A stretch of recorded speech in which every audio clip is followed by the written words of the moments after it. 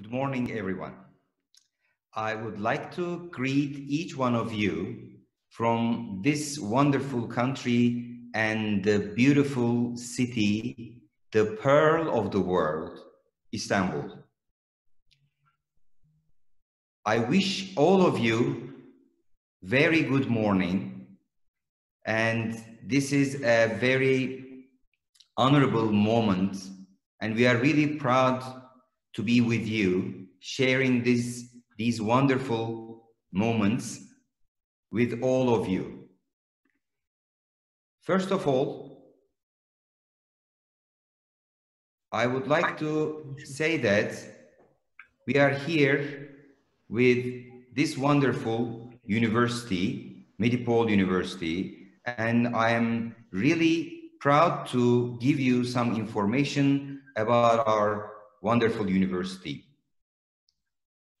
Medipol University is a name very much perceived among the higher education institutions of Turkey. And I'm glad to impart to you that it has gotten the prime decision for higher studies. Right now, at the moment, I am in one of the classrooms of our prestigious and a very big populated part of our university, which is called English Preparatory School. During the previous 11 years, it has formed into one of the biggest multidisciplinary colleges and the pioneer of progress in education service. It is our most noteworthy objective to raise inventive and ambitious people, concentrated on science and innovation creation. Medipol is gaining a remarkable momentum in academic popularity in a sense that it has engrossed students from around the globe thanks to its highly enlarged infrastructure with state-of-the-art research centers equipped with high-tech laboratories. In 2020, this year, we positioned in the top colleges on this world list reported by Times Higher Education and Round University Ranking, THE and RUR. Now we are in the list of 400 plus universities amongst all those young universities. The vision of Istanbul Medipol University is to be a model university in our country and the world through its enormity in training and practice. A goal to show gifted people who are glad to shape the destiny of the network and incredible educational staff and present-day establishment. For the time being, you can see the video I'm sharing with you from the several screenshots of beautiful Istanbul and our wonderful university. As you can see, our university is located in the center of Istanbul, very near to the Bosphorus, the beautiful pearl of the world. As you can see, some shots from our university, the dormitories, and this is our famous research center with $200 million investment.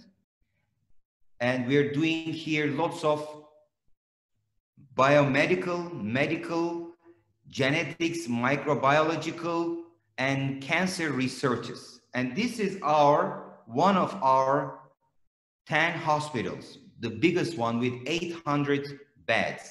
In this hospital, we can have at the same time 45 operations. Along with the hospitals, we have 4 dental hospitals. And as you can see, this is the biggest laboratory in dentistry faculty with 200 phantoms, 200 dental students, dentistry students at the same time can work on these phantoms. And we are equipped with most modern laboratories in the world. As you can see in this picture, our media center, we have a new studio, normal studio, and a pocket movie theater for 80 students to be able to study at the same time.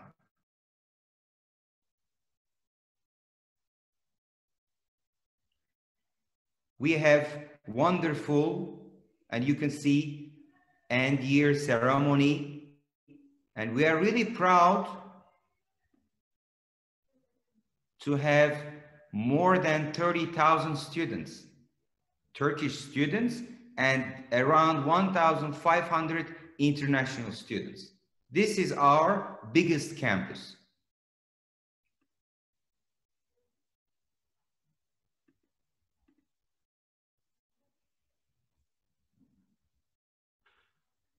We believe that being a piece of Medipol is getting ready for tomorrow. Today is superior to yesterday. The commitment to shaping the tomorrow rests with us and you. We look forward to welcoming you and invite you to shape the future together. We want you to touch your future with us, and we will be very happy to see you all here.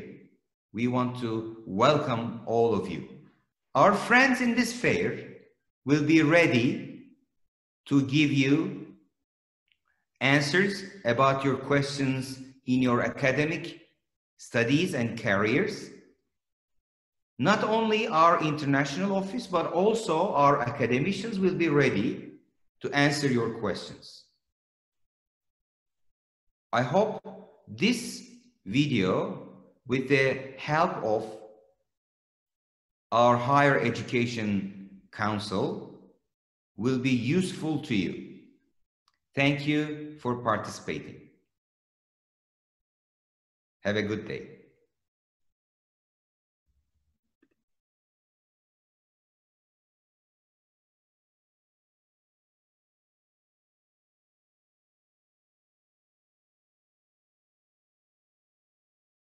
I hope you can see the screen properly. Yes, we can see. Okay, perfect. And that's very nice. So, well, first of all, thank you very much and a very good morning to all of you. I think I got a little, I'm late, or on the other hand, we'll start. But again, it's a privilege, and I'm very, very grateful that you guys gave me the opportunity to be here today with all of you. And what I wanted to discuss today with all of you is very, very critical, and on the other hand, something very important, especially to the young generation who's going to be joining very soon. So, well, it's all about as I said, my topic of discussion for today is why, one second, please. Yes. Istanbul Medipol University leading to a promising future. Well, my name is Dr. KHALID BHATTI. I'm an associate professor at the School of Business and Department of Business and Management.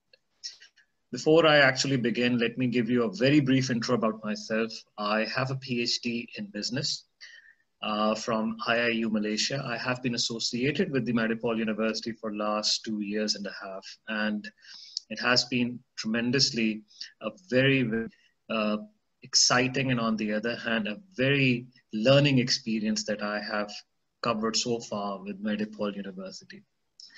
So without any further ado, as I said, I will be discussing Istanbul Medipol University, which is leading to a promising future.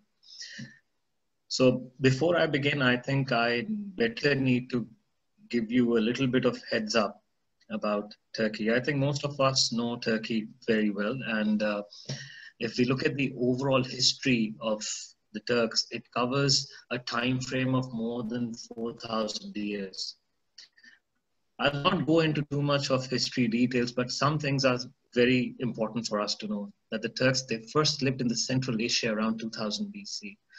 So later, some of them left for Central Asia and spread around, establishing many states and empires which were independent from each other, with a vast area of Asia and Europe. So these empires, if we go back to the history, they included the great Han Empire, all right, the Göktürk empires, the Uyghur empires, and the Avar empires, and even the Hazara, and there are many others as well. So the Turks in the Anatolia, I mean, they started settling in the Anatolian in the early 11th century, right? And we have seen that after the victory of the Melgris victory, which was in 1071 against the Byzantines, it literally opened the gates of Anatolia to the Turks. And it is following this date that the Turks fully, conquered Anatolia and established the overall Anatolian state, which was from 1080 to 1380. So, as I said, I would like to keep it very brief. So the Ottoman age, we already know, 1299 to 1923. And of course, I mean, the Ottoman age showcases a marvelous expansion, and on the other hand, a rich history and a heritage that we see by looking at the history. And of course, the Republic of Turkey, which was proclaimed in October 29, 1923, and Mustafa Kemal Atatürk was selected as the first president of the Republic of Turkey.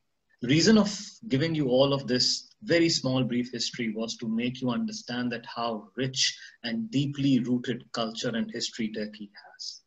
And that is one of the greatest experiences that you can actually cherish if you are here in Turkey. As I said, it's been 3 years, almost 3 years for me to be in Turkey, and every day is a learning experience. Every day is an experience that makes you see things differently from a very different lens.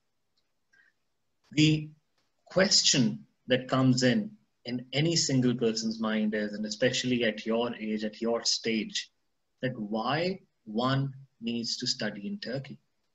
So going back to my point, this was the main reason that I started off with a very small brief history of Turkey, just to give you the glimpse of this beautiful country and this beautiful, geographically located country, Turkey, that why is it so important for us to understand that, why one needs to think of joining Turkey for their higher education. So, as I said, with this in mind, we need to understand that Turkey, as I said, provides a very rich culture. And with its multicultural life, then I said, and then I tried giving you a little bit of the history about it, Turkey has hosted many deep-rooted civilizations in its territory for thousands of years. It's a mixture of cultures, and that's the biggest beauty of being in Turkey. And in this country where countless civilizations have been hosted, everyone, and I must say everyone, is tolerant and respectful to each other. In Turkey, where you can find a piece of your roots, and perhaps there are very strong possibilities that you can find people who will speak your language.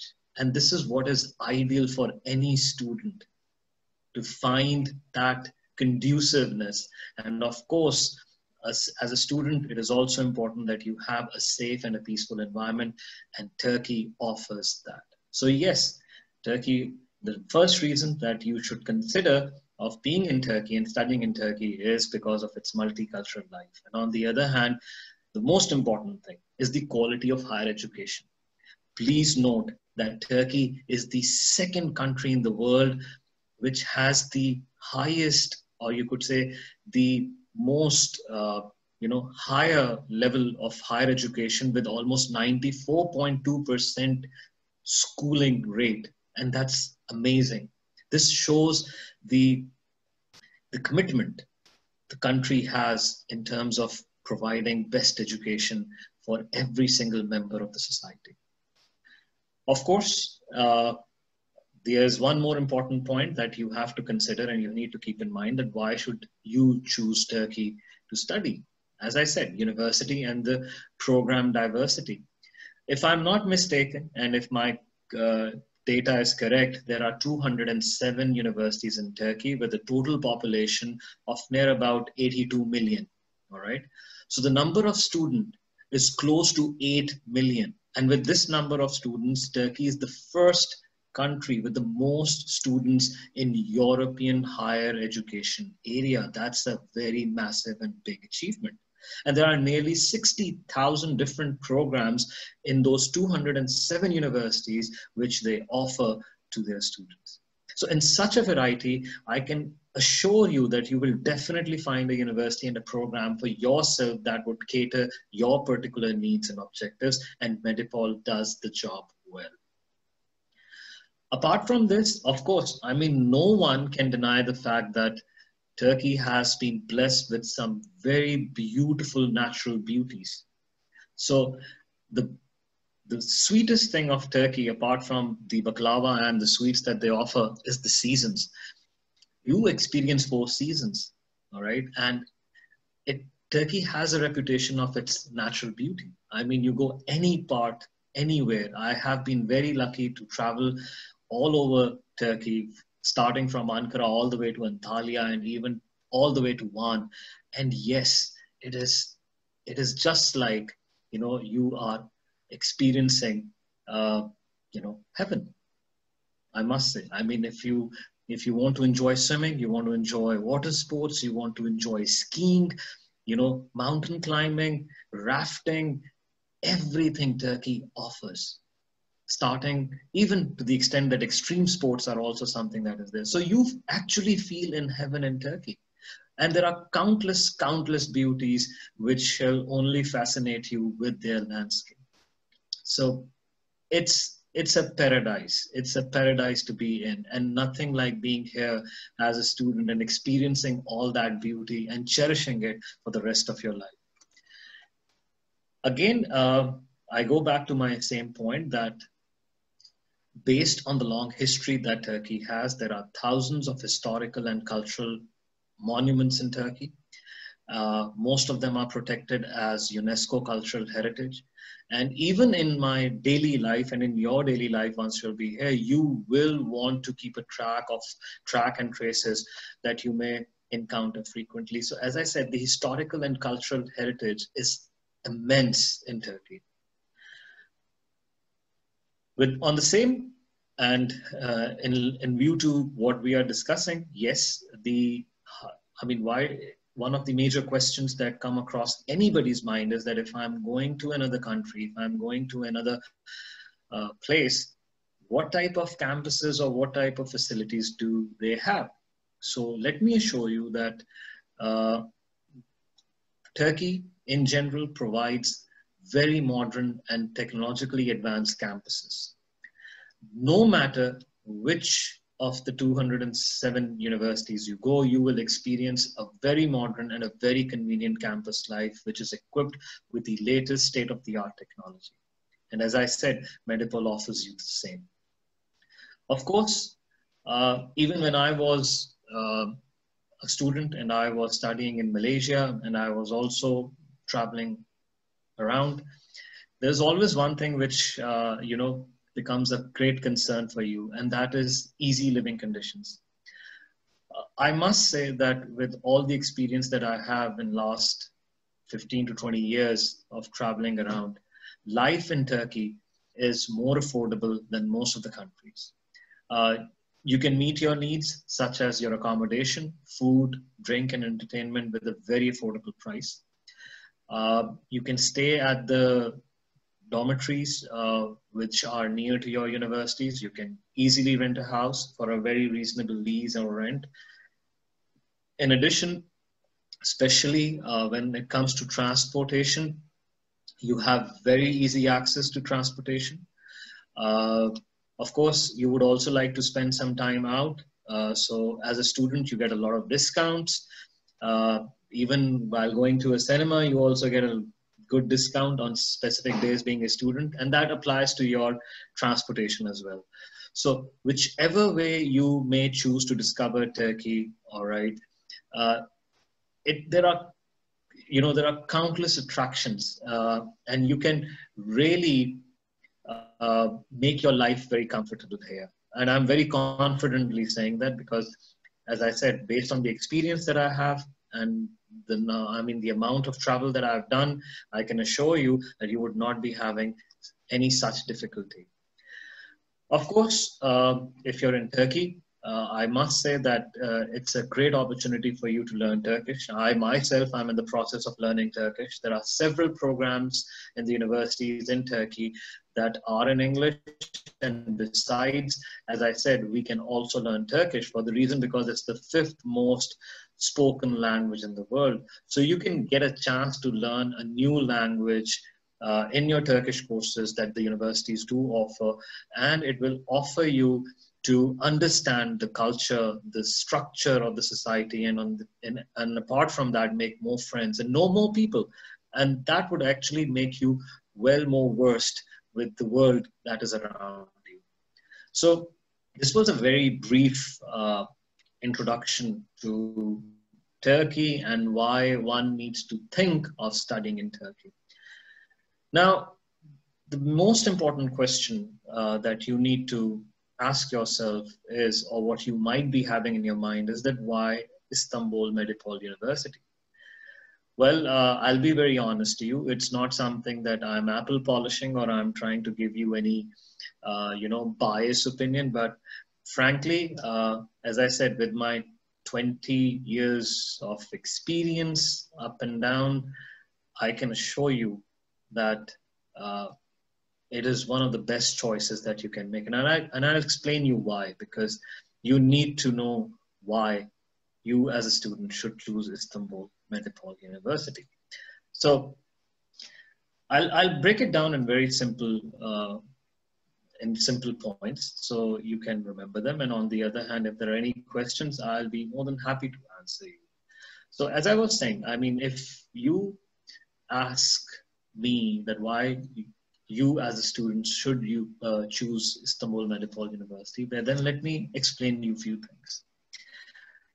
See, Medipol University is, I'm very confidently saying this, that it is one of the best universities that are there in Turkey. That's one. And there's no doubt that it is also one of the top universities in Europe. The university utilizes the latest technologies to serve its students and to encourage them to reach to the highest level in education, and they provide the training that is exactly required for the real world. So that's the main key point. On the other hand, I would like to clarify, and maybe you might already be knowing about it, that as far as Medipol University is concerned, we have 2 campuses. One is in Kavacık in the Asian side, and the other one is in the European side, which is called HALID. Yes. So all these campuses, they are very well equipped. They have large classrooms. They have the latest visual and audio equipment, which is available. We have all the sports facilities that you can ask for, entertainment areas for students. And on top of that, we have around more than 50 student clubs beside of the cinema, theater, and the photography studios. So as far as the HALID campus is concerned, which is located on the European side of Istanbul, it basically includes medicine and dentistry, and the Kavacık campus, which is situated on the Asian side of the Istanbul, that campus basically includes faculties of pharmacy, health sciences, engineering, social science, business, and even arts and literature. So my point of argument over here is that Medipol University is, as I said, is one of the top leading universities in Turkey, right? And of course, its major role has been related with health, all right? And in context to that, the Medipol Mega University Hospital is considered as one of the largest health projects in Turkey. And it has many departments and medical specializations. It also gives students, exceptional opportunities for practical and professional trainings. So these are some of the basics that you need to understand. But keeping that in mind, let me clarify that all of this falls under one very simple vision, and that is that we at Medipol, we intend and we aim to become a leading university globally that can provide scientific results to contribute to the social development of people, society, and the world. And of course, our mission is that we aim to graduate students who can provide new technology and sciences, as well as to those who can respond to social demands and can take the responsibility of developing the society in a much more sustainable and a much more appropriate manner. So, as I said, there are a number of reasons why you should consider Medipol, and not to forget, this was just about the facilities, the best faculty you can see right now by going on the website and you can look at it. We have one of the finest, most renowned and well-experienced faculty members with not only practical knowledge, but also with very sound academic backgrounds. And this is what is the key for any student to look upon when he or she is planning or thinking to induct or join any university. So as I said, why Medipol University? Of course, because the university provides state-of-the-art facility that can assist you to develop your skills, develop your knowledge base, and provide you with the resource that can make you move further. And on top of that, it's all about the faculty, people, all right, your professors, your teachers who are there to assist you, who can groom you and who are grooming at the moment to make you one of the finest individuals who can actually contribute once they graduate, all right? Not only to the society, of course, which is a very key important role, but also do tremendously well in their own respective careers and areas. So, as I said, there's a lot that the Medipol as a university offers, and if we look at it, it's a complete package that you can think of. All right. As I said, you have all other related activities, student activities that you can indulge yourself in, or like, as I said, sports, debates, on the other hand, other group clubs that you have. And on the other hand, yes, as far as the quality and standard of education is concerned, it is no less than any other university in the world. In fact, it is as good as top tier universities of the world. So the next question that you should be asking is that why you need to choose business department, because I am from the business department, and that is something that you should really ask. Well, let me give you a little bit of a brief introduction, because I think we started off very quickly and knowing that there's a time limitation. As I said, I have a PhD in business, but apart from that, my first degree is in computer engineering. And after completing my computer engineering, I did an MBA in finance from Pakistan, because I am from Pakistan. And with the international industrial experience that I have for almost like 10 years, along with the governmental experience, I must say that if you really want to, do well, of course, I mean, you have to work hard yourself, but then again, the role of the university is very critical in terms of grooming you and bringing you to a point where you can really make a difference. And I must say that especially business schools, and post-COVID or pre-COVID, it's basically the same. In fact, now we have more responsibilities because of the current circumstances. So my point of argument is that, business schools, they play a very critical role in terms of making the right business intellects. So what exactly do you need to know about the business department and of Istanbul Medipol University? Well, in very simple terms, let me clarify that the Medipol Business School, as I said, is no less than any business school that is there, all right? In fact, it is very well structured. It has highly competent faculty. And on top of that, the courses that are being offered are state of the art, which are the need of time. Need of time means that we are training our students to have the best that is there available, keeping in mind the overall requirements of the industry. So the Medipol Business School, yes, the main objective is excellence in undergraduate and graduate education, and that would develop successful prospective business leaders who will not only make a difference in the academic world, let me clear you on that, but who will actually make a lot of difference in the real world, in the actual business world. And that's one of the reasons why we at Istanbul Medipol Business School, we aim to provide every single student of ours and the community with a high value through distinguishing teaching and learning methodologies and courses that are supported by significant intellectual and professional involvement. So as what our motto goes with, that nothing is more crucial than what comes about in our classrooms. And we pay very extra attention to the quality of education that we offer to our students. And I assure you, we are as good as any Ivy League university you can think of. I mean, I'm not exaggerating, but this is the reality, because the amount of efforts, the hard work, the involvement that the faculty is putting in, especially in grooming our business students, is no doubt worth, it's worth applauding. So, of course, we have within the business department, we have sub-departments in which we are making our students specialize in a way that they can actually meet the market requirements. For instance, I come from the business administration department.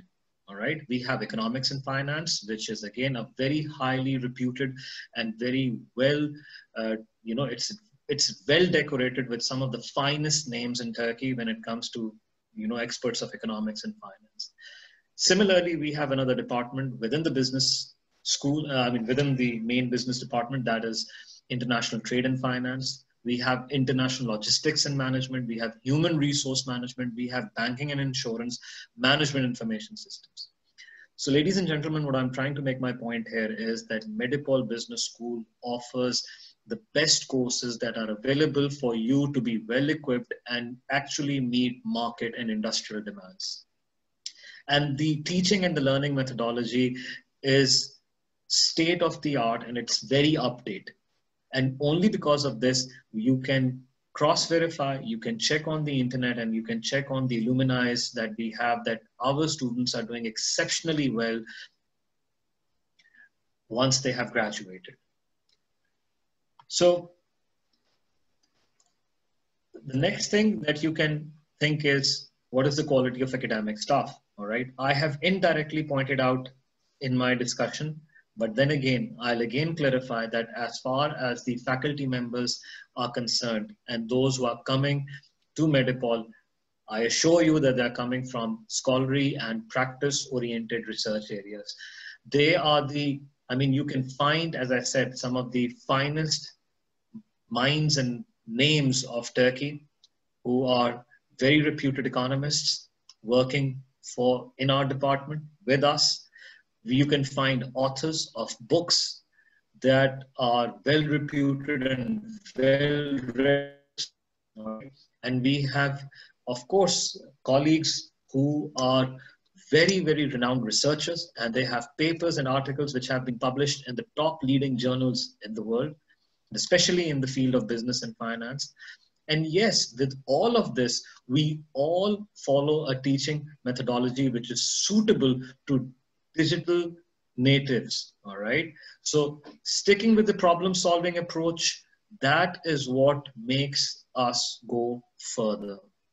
And let me assure you that our curriculum or the course content that we have, it includes a very, very massive, we have a very massive commitment towards community involvement projects. And I would also like to clarify over here that it is the school's dedication to you could say lifelong learning and self-improvement initiative that we have taken. So we offer, as I said, we do offer double majors, and there are a number of my students who are actually doing that. And it's only to basically give you more and more strength. So once you graduate and you go to the industry, you can be more well-versed and can be more acceptable in the practical world. So our business school, it well exploits the advantages which are there in Istanbul, because Istanbul is a financial hub and it's also the industrial heart of Turkey. And how do we do it? We do it by inviting the top level management members of different organizations to our classrooms, and they give presentations, seminars, and we conduct workshops to ensure that our students meet the overall demands and requirements of the industry. And that's the key element that we focus on in order for you to be more compatible and more, competitive once you go in the market. So keeping this in mind, the next question that you need to ask is, as I said, I've already covered it indirectly in my discussion, but I'll again clarify that the last thing that you need to ask is, what does the business department offers its students? As I said, the business department offers, highly competent faculty. Number one, they basically offer the latest tools and, teaching techniques, teaching material. And on the other hand, the latest cases that can help you flourish and can make you understand the nuts and bolts of how the business world works. One thing that you need to keep in mind is that, of course, based on this COVID-19 that we are going through, and these are some difficult times, but hopefully things are getting better, things are getting in control, and we are very hopeful that we will find a cure for this very soon. But since the beginning of this pandemic, and even at the present state, we as a business department, we have actually realized, and we have already worked on the fact that how the business environment in the world has changed and is changing, and what needs to be done in terms of making our students much well-versed with the overall changes in the environment, so they can become more and more acceptable and, acceptable by the real world. So yes, we are very up to date. As I said, we have the best faculty that is there for you to groom you well and to prepare you for the future that lies ahead. So this was a very small and a very brief overview of you joining Istanbul Medipol University, and we trying to provide you with the best that there is for you to have a much more successful life ahead. I thank you very much once again for providing me the opportunity and letting me speak to you. If there are any questions, any queries, please feel free to ask me. I'm open for your questions and answers. Thank you.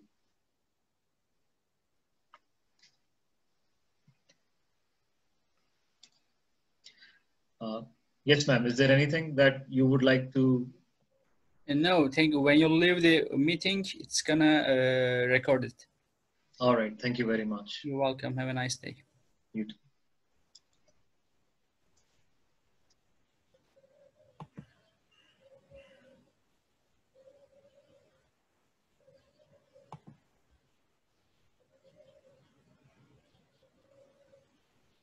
About 71 undergraduate programs in 13 schools, and 24 of these programs are in English. So the medium of instruction is English, which you can attend easily. And the programs and the faculties include International School of Medicine, Dentistry, Medicine, Pharmacy, Health Sciences, Engineering and Natural Sciences, to Educational Faculty and College of Health Sciences. So long story short, we are a very big family. So for any international student, Turkey has a lot to offer.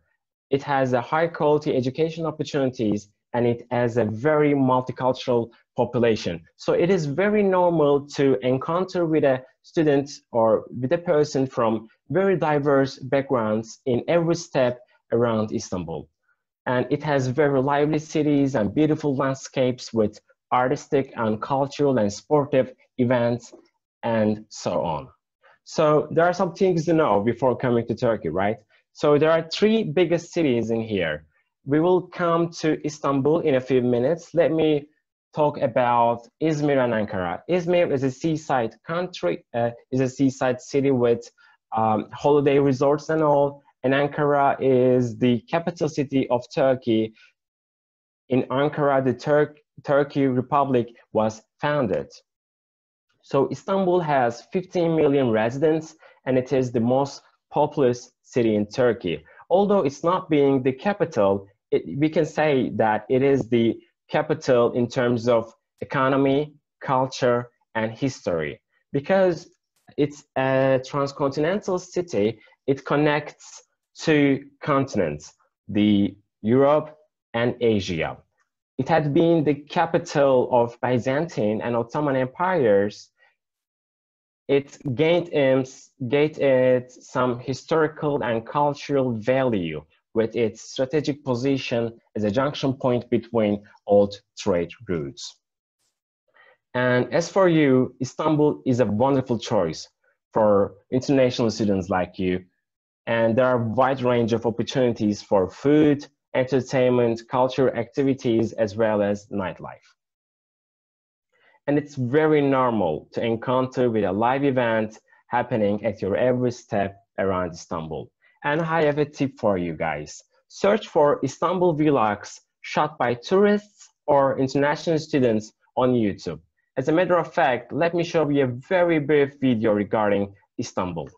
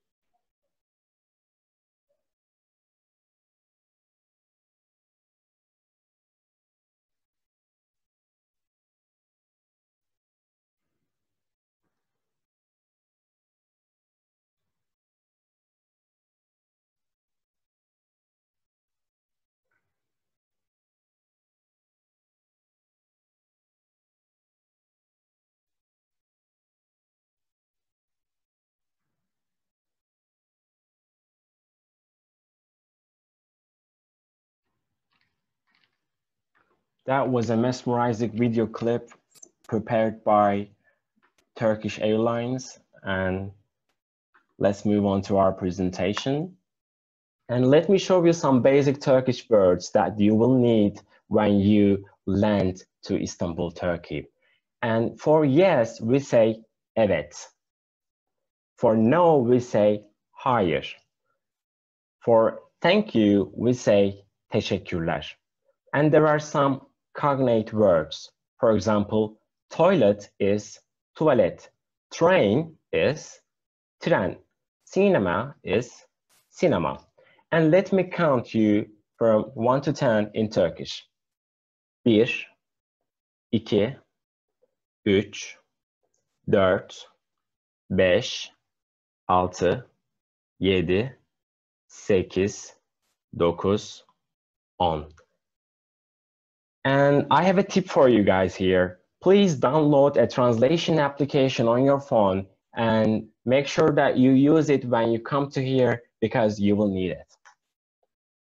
And there are some misconceptions about Turkish culture, and maybe you have encountered them on the Hollywood sector, but camel riding is not a way of transportation for Turkish people. However, in some touristic places, you can test drive camel riding. And the capital of Turkey is Ankara, not Istanbul, contrast to what many people think.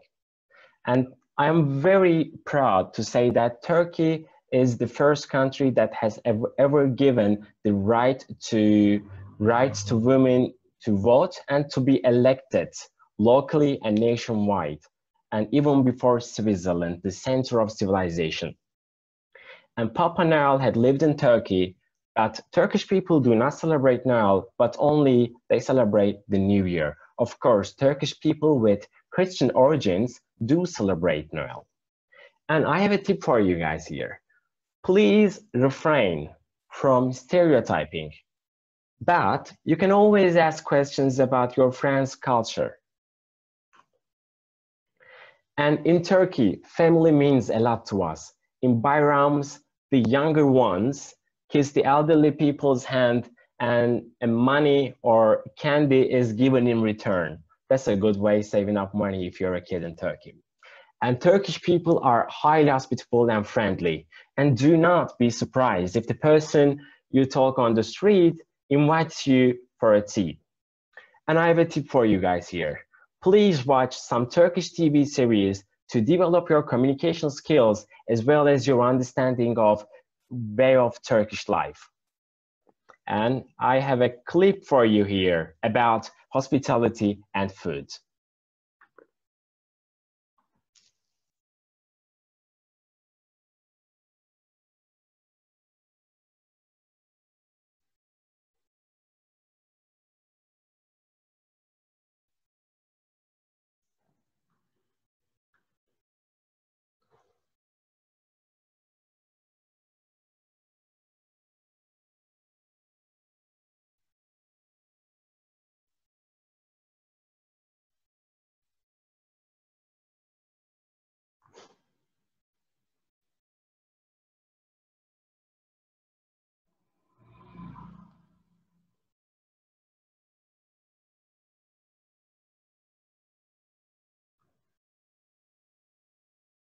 This French international student was given a lot of food throughout the day, and at the end of it, he was sickened by it and he was hospitalized. It's a funny video to watch, but please be careful about what you eat throughout the day in Turkey. And Turkish coffee is one of the irreplaceable habits of Turkish people, and it is generally served with a Turkish delight.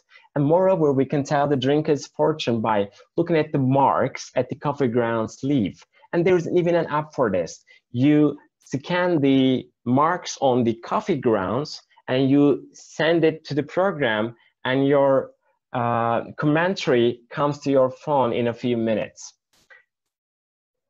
And even though Turkish coffee is very common, a research study shows that a regular Turkish citizen drinks about 5 times. What is it? Of course, the Turkish tea. And it is mostly preferred during the breakfast or after the dinner. However, you can be served Turkish tea throughout the day in every case. And my tip for you is that please visit traditional caves and immerse yourself in the Turkish culture, because you can always find cream whipped frappuccino all around the world, but not Turkish tea and Turkish coffee. And there are some great places to travel in Istanbul. For example, Hagia Sophia. Another one is Topkapı Palace, where the Ottoman Empire was ruled from. So let's come to the cost of living in Turkey. You can take a screenshot of this page to later use. For example, a regular milk for 1 liter costs around 2.61 Turkish liras, whereas apple for 1 kilogram costs about 3 Turkish liras. And a white bread, for example, is about 1.5 Turkish liras. And one-way ticket in the city center from some place to another costs about 2.45 Turkish liras. However, when your semester starts, you will be given an discounted student card, which the price will be a lot lower. And for example, a cinema ticket for 1 seat is 16 to 20 liras. And I have a tip for you guys here. Please visit numbeo.com to get all the details about prices. And let me show you prices in Istanbul. You go to that city, you click on here and you write Istanbul, and then you can see the prices here. For example, milk, bread, rice, eggs, and banana. These prices are very updated and it will help you a lot. Okay, let's get back to the presentation. So another thing is accommodation. When you come to Turkey or just before you come here, you need to rent a place, right? These are the words that you should know when you are looking for a rental place. And there are some websites I have put in here to help you finding a new house for you. However, I have a tip for you.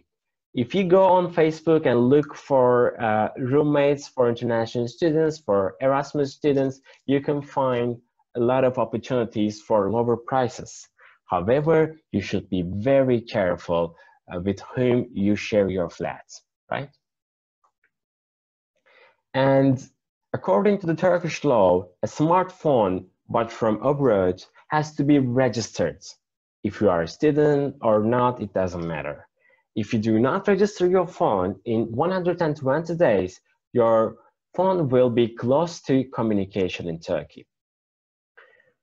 You can register your phone for a price, or you can buy a new phone here. But remember, phone prices are not very cheap in here. So we suggest you to register your phone.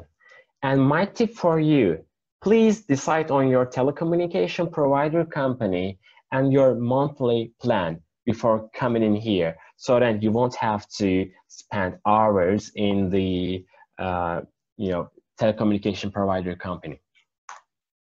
And as a student, you can have a discounted museum card with which you can visit all the museums all around Turkey. And I suggest you to do that even before you come in here. And when the semester starts, of course, you will be able to get a discounted card. Okay, there are some options for traveling around Turkey, and there are some price ranges here. Of course, these prices might change in a second. And in addition to airplane, bus, and train, there are some car sharing applications on the Apple Store or Google Play Market. However, safety is first, and please be aware of the potential dangers of it. And here are some emergency numbers that you can use during your stay. And as expected, most of the scams occur in Istanbul touristic areas such as Sultanahmet and Istiklal Avenue. And let me remind you that scams are not specific to any city or country. It's a global problem. And one of the most popular scams happening in Istanbul is that when you are walking on the street, someone approaches to you and they say, let's go for a drink, and they become friends with you, and you are naive to do so, and then you go to a restaurant or a place, you order drinks and meals and everything, but the thing that you don't know is that the person that you have just met is a friend of the restaurant owner. And in a few minutes, you will be given a very extraordinary expensive bill, and then you have to pay it. And if you don't, they threaten you.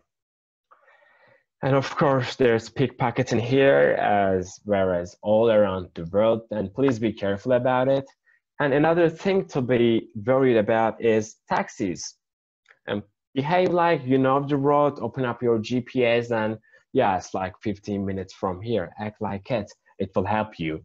However, I suggest you to download a taxi application, for example, B-Taxi or Istanbul Taxi. When you click on the Send Taxi button, a taxi comes to you and you get on it and you'll go to the places that you like with a very fair price, all legal, no problem whatsoever.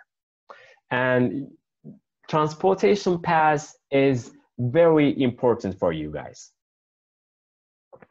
And when the semester starts, there will be some booths in the university and you will be given discounted student transportation card. However, as soon as you land in Istanbul airport, there will be some kiosks or machines, all right? You need to pay like 20 Turkish liras or 30 Turkish liras to get the card. And I strongly suggest you to do it because it will help you a lot when you are trying to get to city center from Istanbul airport.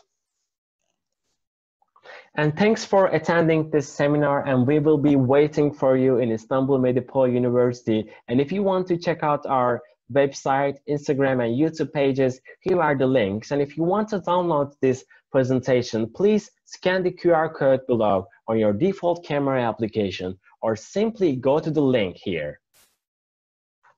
Thank you.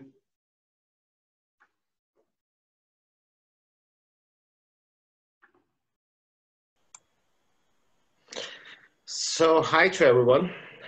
Today I'll be talking about being a pharmacist, having a pharmacy education in the new normal, and where are we evolving, okay? My name is Barkin Berk. I'm a lecturer, actually, a professor doctor at Istanbul Medipol University School of Pharmacy. And I'm very glad to meet with you all for that speech. So, first of all, let's start with who am I? To get you a little bit more about me. I was born in Ankara, Turkey. Actually, I'm basically a Turkish separate family origin. This is quite important because I have both working opportunities for the Turkish borders and at the same time Cyprus borders. I have my Bachelor of Science degree in pharmacy. Afterwards, I did my master's and PhD in medicinal chemistry, which is also related to the pharmacy. And I have been a pharmacist for more than 20 years. Up until now, I have worked for 5 different universities. I have some experiences for the National Institutes of Health, United States of America, and at the same time, University of Toronto at Canada. I did work as a general manager for a clinical research organization and at the same time a pharmaceutical development corporation for some time. And I have some administrative liabilities for more than 15 years.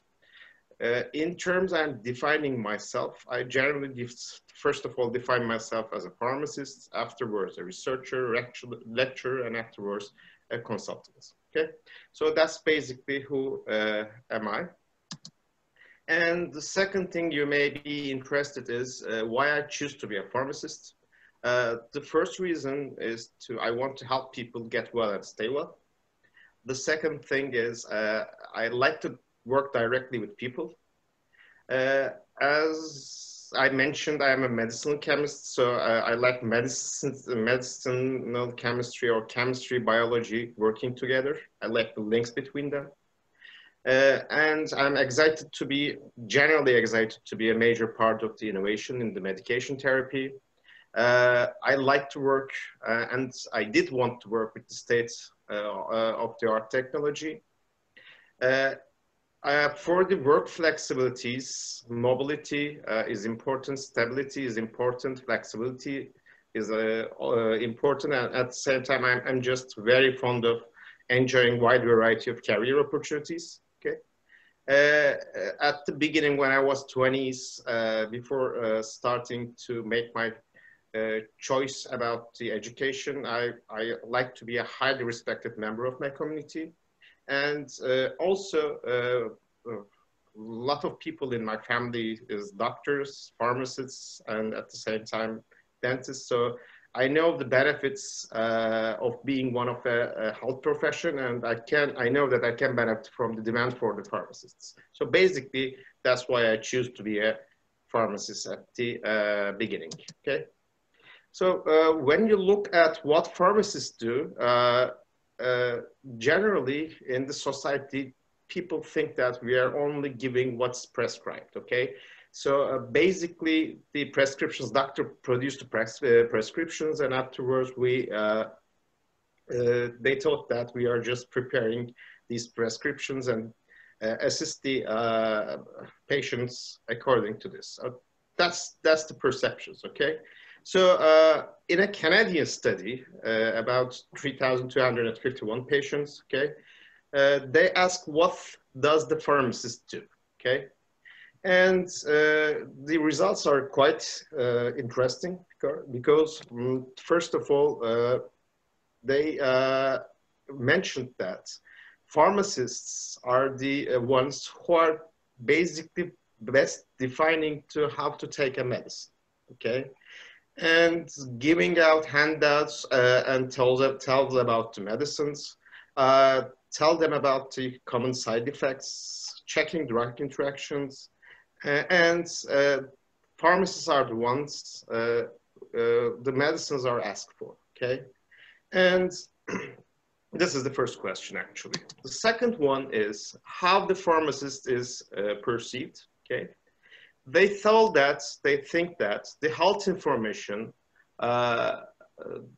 they're talking about with the pharmacists remain confidential, okay? And they are comfortable talking with the pharmacists about their health, and they generally think that they are not the ones who are behind the counters, okay, only. And they are the ones who are advising them about their health, about their well-beings, okay?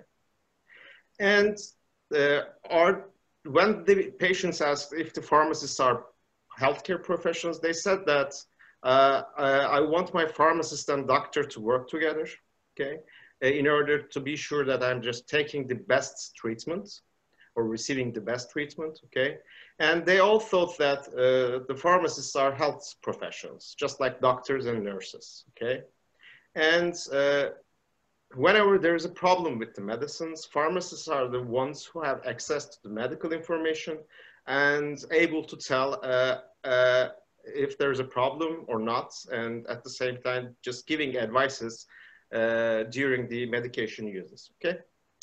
And the last thing the patients were asked was, what more pharmacists must do? They thought that they have to advise on minor health problems, okay? They have to give talks and seminars on the health conditions that interest the patient, okay? They have to receive home calls and asks how the new medicine is working or not, okay? And they want them to refill their medicine when the doctor is not available, okay? There are other things that we can mention within that study. However, that's not the only study, okay? If you look at the literature or the perceptions of the patients, you can easily see that the same results come from many different countries, okay? So basically, people think that we are only retail pharmacists, or in other words, community pharmacists, and we are just giving pills, advising them, and just interacting with their health problems, and also try to advise them during the sessions, okay? So to sum up, for the community pharmacists or the pharmacies, it's generally thought that the neighborhood pharmacy is the first step that you ask for all medical advices, okay?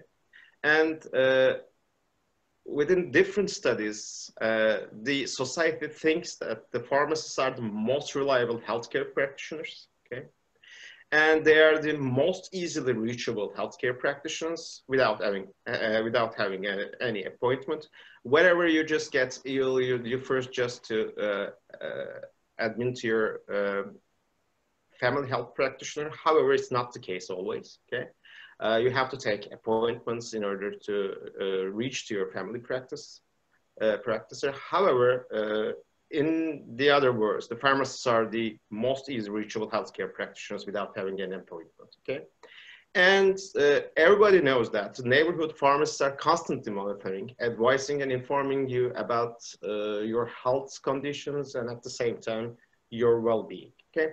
So basically, we are the most trustable healthcare professionals or practitioners that you can reach without having any kind of appointment, which is actually very important, okay? And we are the ones who are constantly monitoring and advising and informing you about your health and thinking about your well-being, okay?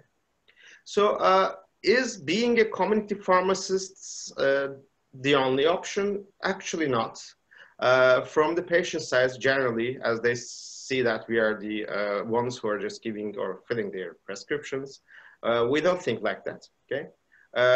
There are other fields that a pharmacist can work, such as hospital and clinical pharmacies.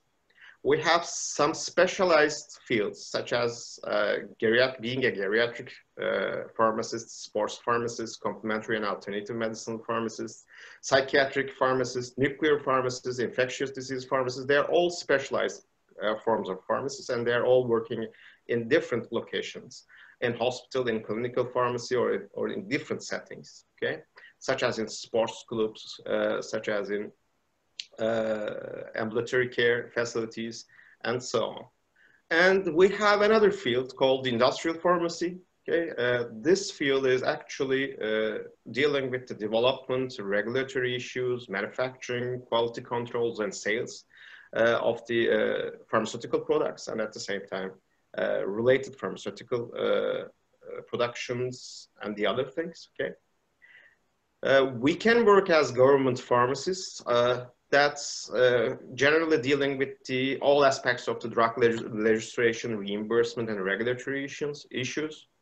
Like me, you can be an academic and make research and development, consult to the many of the industrial pharmaceutical companies, or lecture in different areas, okay?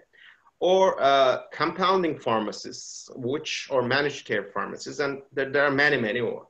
The most interesting one, or the most extreme one, is being a space pharmacist, okay? There's a group of people working for the NASA, and they're just preparing the drugs for the astronauts, and they're just making some studies over how the medicines act in space, actually. And they're interested how the human metabolism or human body change with the drugs within space conditions. So most extreme of them is being a space pharmacist, and there are some. Okay. As you know, for more than 6 months, the world is having a new, different crisis, and it's COVID-19. Okay. And we have a new normal, and generally we are separated from each other, okay? Isolated from the community, and every industrial area is actually stopped, or social area is stopped during that disease, okay? Such as the football games, such as the film industry, such as the travel industry, or such as the hotels and everywhere, okay? And during that new normal, all of the health facilities stopped for a while, okay? Just giving only the medication and treatments for the COVID-19, okay? But nothing else, okay? All the clinics, all the family practices, or everywhere dealing with the general health issues were closed, okay? The only ones who are giving who are giving the main service is the pharmacies, okay, not the other ones, okay. So the education has stopped or isolated, okay. As you see, all the graduations was stopped, okay, and we have different kinds of online or that kind of graduation ceremonies. So basically everything was stopped, okay. So all the industries are interrupted except 3 industries. The first one is the food supply chain, okay, or in other words, groceries, okay. They didn't stop, they have to work in order to give service to or feed the big population, okay. The second places that's the second industry that doesn't interrupt it was the pharmaceutical industry or the pharmacies. We constantly give services around to the population, okay, and we're not interrupted. We didn't interrupt our services, and generally they are the first line advice taking, okay, prescription filling, and emergency. They turned out to be the first emergency points, okay. And the third section, which is not interrupted, was the digital companies, okay. The internet became very important. So basically, COVID-19 produced the digital transformation for many different areas, for many different work areas. And so these 3 of the main industries are not interrupted, okay, which is quite important. So when we are beginning to return to the new normal, today we know that there is a massive and growing investments to the health and pharma from the governmental and private sectors, okay?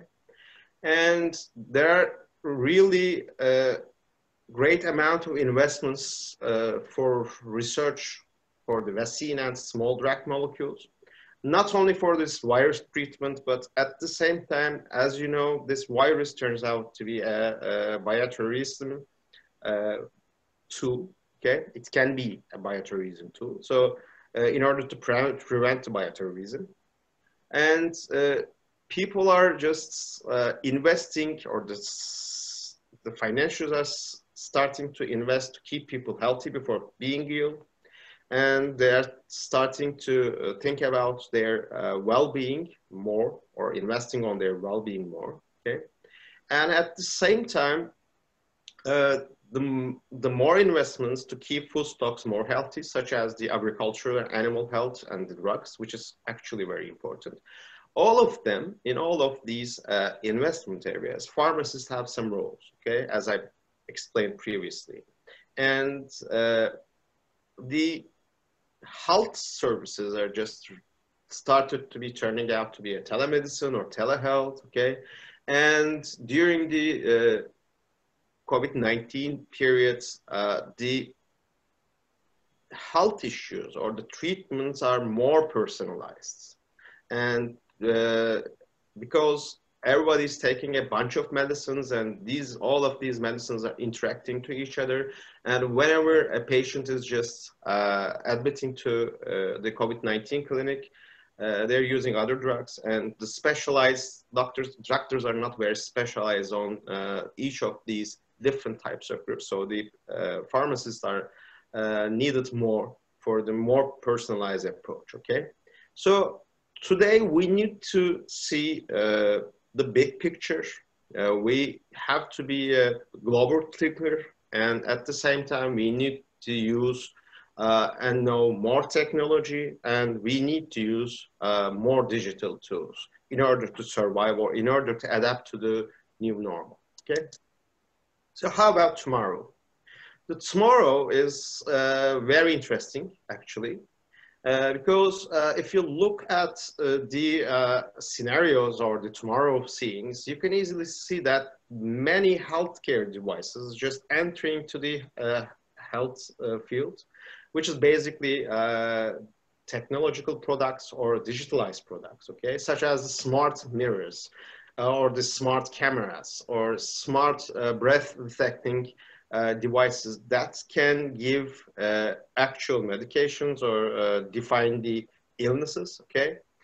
Lots of home healthcare bots are just produced, and they're just testing and working very well, okay, to give you the necessary health needs within the within the home environment, okay.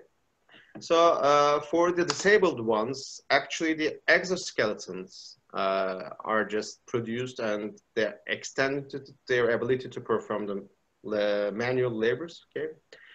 We are actually using right now the smartphones for just like the home health diagnostic tools, such as monitoring the heartbeats or the temperature. However, in the coming days, they will be also tracking the urinary tract infections or diabetic eye diseases or such kind of things, okay? We have right now ingestible origami robots, which can, after swallowed, can control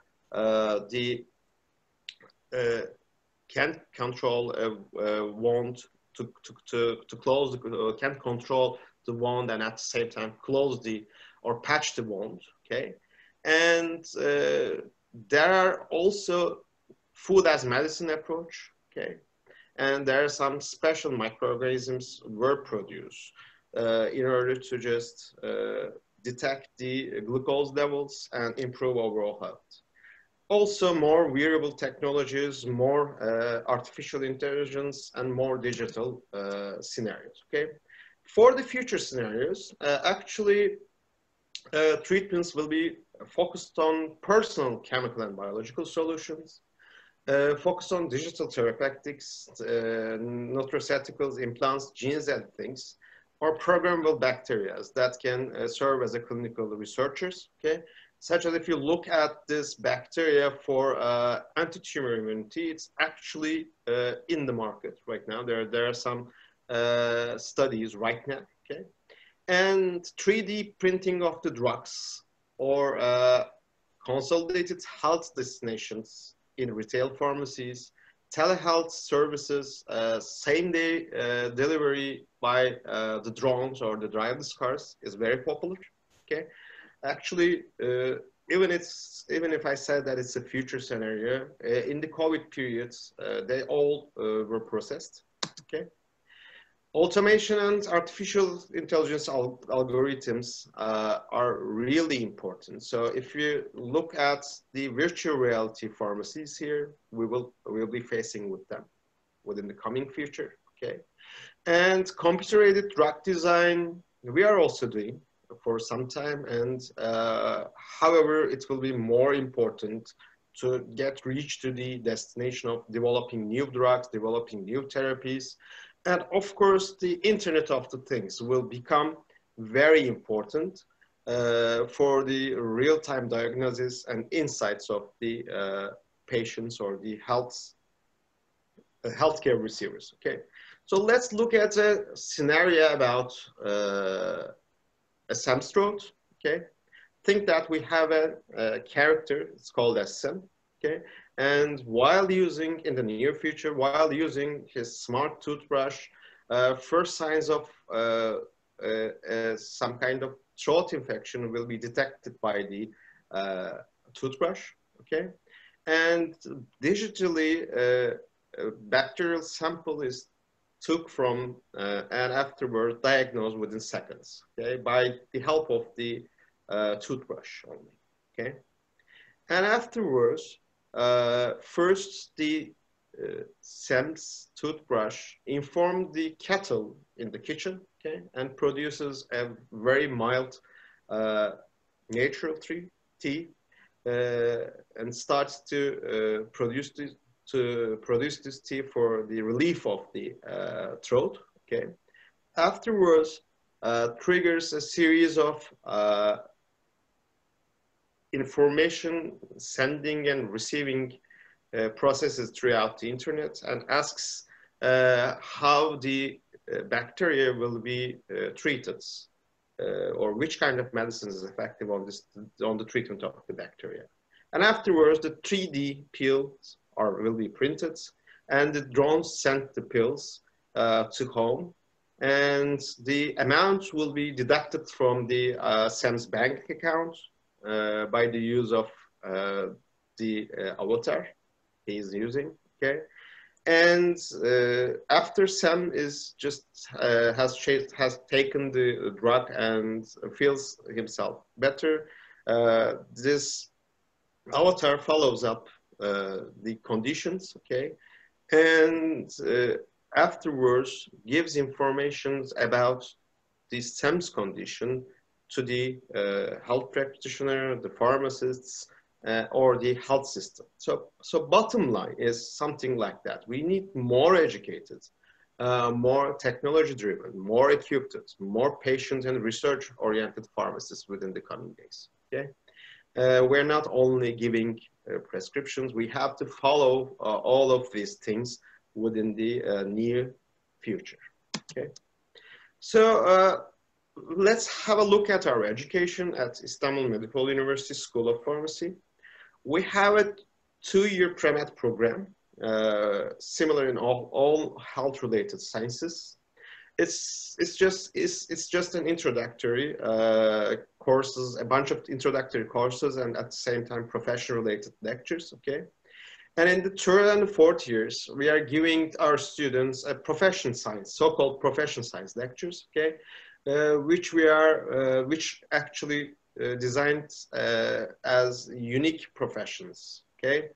Or unique sides of the pharmacy professions, okay, such as medicine, chemistry, toxicology, pharmacology, clinical pharmacy, and so forth, okay. What we are aiming with these lectures in the 3rd and 4th years is to classically create a science-based type pharmacist, okay. And by that time, we are trying to give our students the core of our profession, where and how they would find the updated knowledge, literature, and use them, okay? And we're just encouraging them to do some researches and some production with us, okay? So basically, these 3rd and 4th classes, 4th year classes are just served as a grand tour of our profession, okay? Also, we have some mandatory and voluntary internship programs, both in retail, academic, hospital pharmacies, okay, and as well as the pharmaceutical companies. The main thing that we are doing here with these internship programs is to prepare our young colleagues to make their demands for the future without being a real player.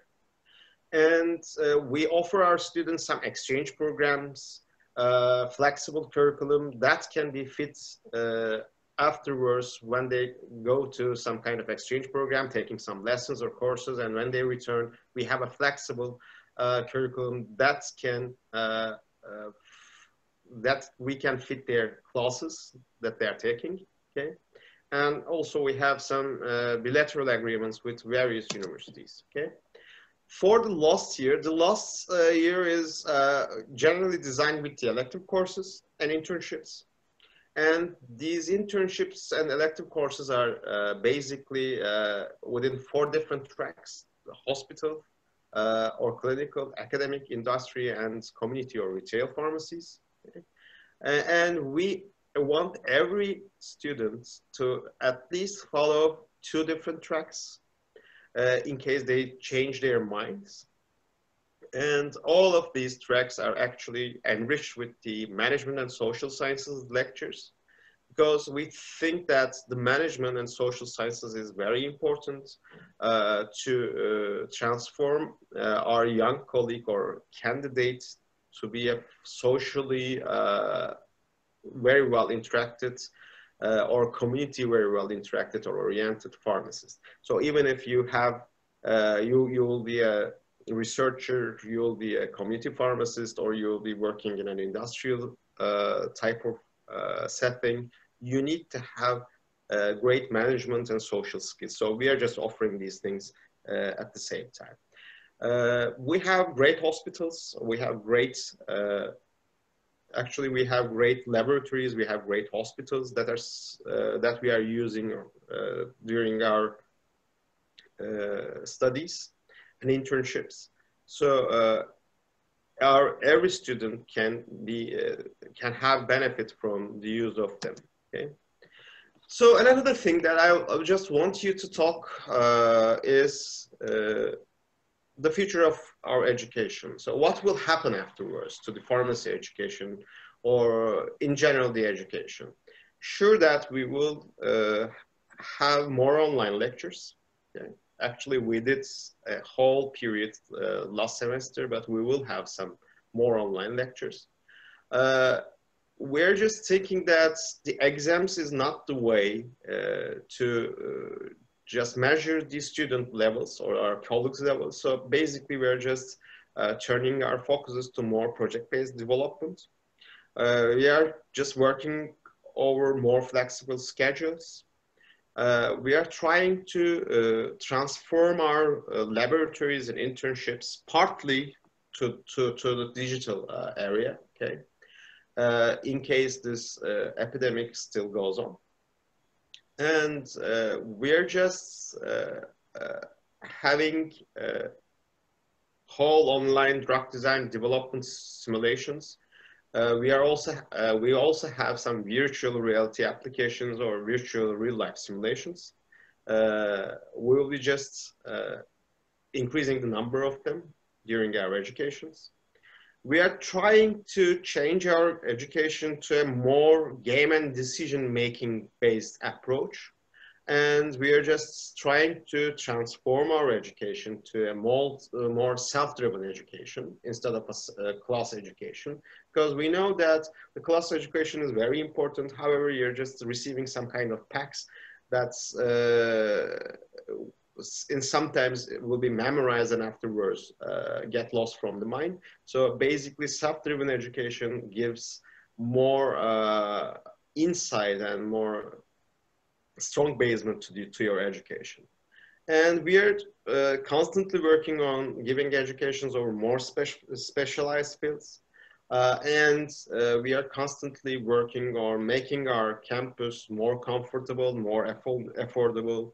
Of course, try to give our students excellent amenities, housekeeping, security, and recreational facilities. So basically, all of them will be more during the near future for the education. So what will not change is actually another question. What will not change in the future is the importance and the role of the pharmacist and in every drug-related field. Of course, our education standards will not change. Okay? We have high education standards and we are trying to make them better with the accreditations and so forth. Okay? And we are always think that the students are not students. Actually, we are not treating our students as students. We are treating them as young colleagues from the family. And therefore, we want them to become successful pharmacists, okay? And at the same time, we want them to have great campus and education experience, and we want them to have a healthy work and life balance. So that's the basic thing that we are mainly concerned. So if you think that you will just receive these things in the Medipol in Turkey, Medipol University is one of the best places that you can receive these kind of treatment and education. So if you're interested in the further application processes and everything, you can reach to us from our website, which is actually here. And I really want to thank you for listening me for a short while and wish you the best of best during your whole lives. If you want to reach me on any question regarding the School of Pharmacy or on our education, you can mail me at the same time. So thank you for listening me and take care of yourselves. Okay, my name is HAKAN. I'm an associate professor in the Electrical Engineering Department of Istanbul Medipol University. So I'm going to briefly talk about the past and the future of electronics in this lecture. I will briefly talk about, let's briefly talk about where it started, okay? And quickly, let's talk about it, but we will mostly focus on the last 50 years or so. Okay, the first modern signalization and telegraph was first done in 1844 by Morse. That was basically the beginning of telegraph, and then they founded a company, Western Union Telegraph, based on this. And in this technology, basically, they were able to send information using a device like this through wires, basically by connecting and disconnecting this device to the two poles. Basically, you're able to generate noises, short or long beep noises, basically. And amazingly, this was used for a long time. So it was used from 1861 to 2000, almost 2000. Okay, even in the modern communication age, this communication system was used, basically. So the second, maybe the second most important, or this is as important as the first one, but a second very important communication method was the phone call, basically. And in 1876, Graham Bell was able to call one of his assistants from one room to another room in the same house. And he said, basically, Mr. Watson, come here, I need to see you. And Mr. Watson was able to hear this. And they patented this technology. And this here you can see the patent, actually. The first long distance phone call, long distance meaning from one city to another city. I mean, they're not too far away, but it was August 10th, 1876, between Brantford, Ontario and Paris, Ontario. So it was a 16-kilometer distance. And this was the first phone call, basically, between two individuals in a long distance. So this is kind of the beginning. If we fast forward now, okay, now we do pretty much all the electronics with transistors, okay? So first, I'm gonna talk about why, like every year or every other year, the new electronics, the new gadgets that we see are much more complicated than the previous year, basically, okay? So this started in around 1960s, okay? With the, even before that, with the invention of transistors, okay? There is a very well-known law, okay, Moore's law. And Moore is basically one of the founders of Intel Corporation, okay? The Intel that makes the computer microprocessors, okay? He was one of the founders, and Moore came up with a rule, okay? A very successful guess, okay? He guessed that, well, this is an educated guess, okay? It's not a random guess. So he foresees that every 1.5 years or 2 years, there's gonna be 2 times transistors on a single die, okay? So this way, I mean, if I have a processor with 1,000 transistors on it, next year it's gonna be 2,000, next year it's gonna be 4,000. So this is an exponential growth, okay? And his prediction actually holds true. When we look at the data, okay, we see a linear increase, okay? So this is a log scale, of course, okay? With respect to log scale, the number of transistors on a single die, okay? So these are different chips represented here, microprocessors, memories, and other solutions, okay? So it's in the logarithmic scale, it's a linear increase, which means that he guessed it right, basically, okay? So why is this important? It's important because it gives you an idea what you can do next year, or what you can do in 5 years down the road, what you can do in 10 years down the road, okay? So this is a very enabling guess, okay? So this way, people can plan what they're gonna do in 5 years, basically, because they know what the technology is gonna be, so they can prepare for that.